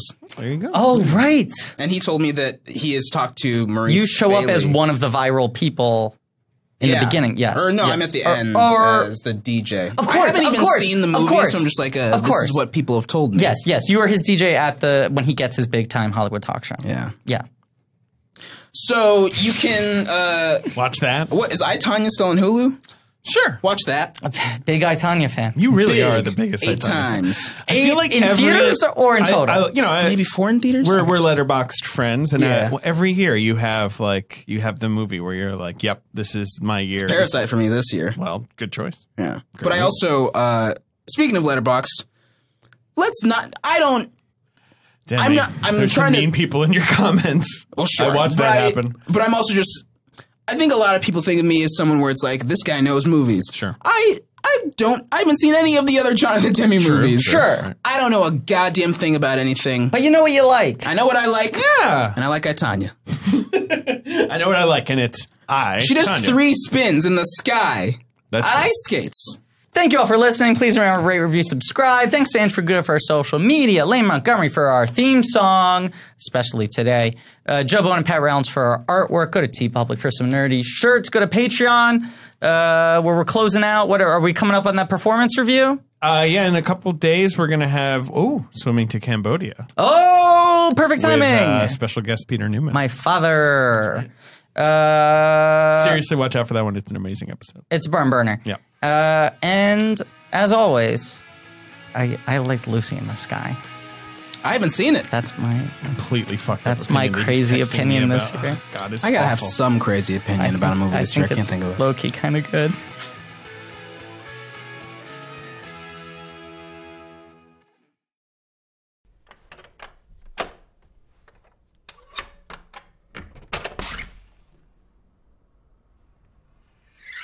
I just am sitting on a Matt Lauer joke, so of course, Jesus. today Oh, no. I'm sitting on it. Okay. But you I didn't said say it. You said that you had it, and that's bad. It is I just didn't as say I bad. had it. I said I was sitting on it. Okay, well. I didn't place it on this chair. It was placed like a whoopee cushion. This joke. Oh boy. And I sat on it to suppress it. That's not what you do with a whoopee cushion. You do. No, you sit on it to let it out. If you're sitting on the joke, Yeah. this analogy doesn't work. You're suppressing the whoopee cushion, which releases the fart. What? No. If you sat on the chair and there was a whoopee cushion on it, then, the That's whoopee how it cushion's going to works. do its thing. What you do is you stand up and you avoid sitting on it. Right, or maybe you could sort of perch. Yeah. Okay, so maybe what I'm doing is closer to like Steve Rogers jumping on the grenade, you know? Okay. Where it's like, I'm going to sit on it so that no one else has to. And then we didn't know the grenade was there, but you're like, guys, just want you to know, I have a grenade. And we're like, I want It was a a terrible 5-minute digression. I want a little credit. I want a little credit. I'm a hero. fair. I'm a hero. I'm a very stable genius.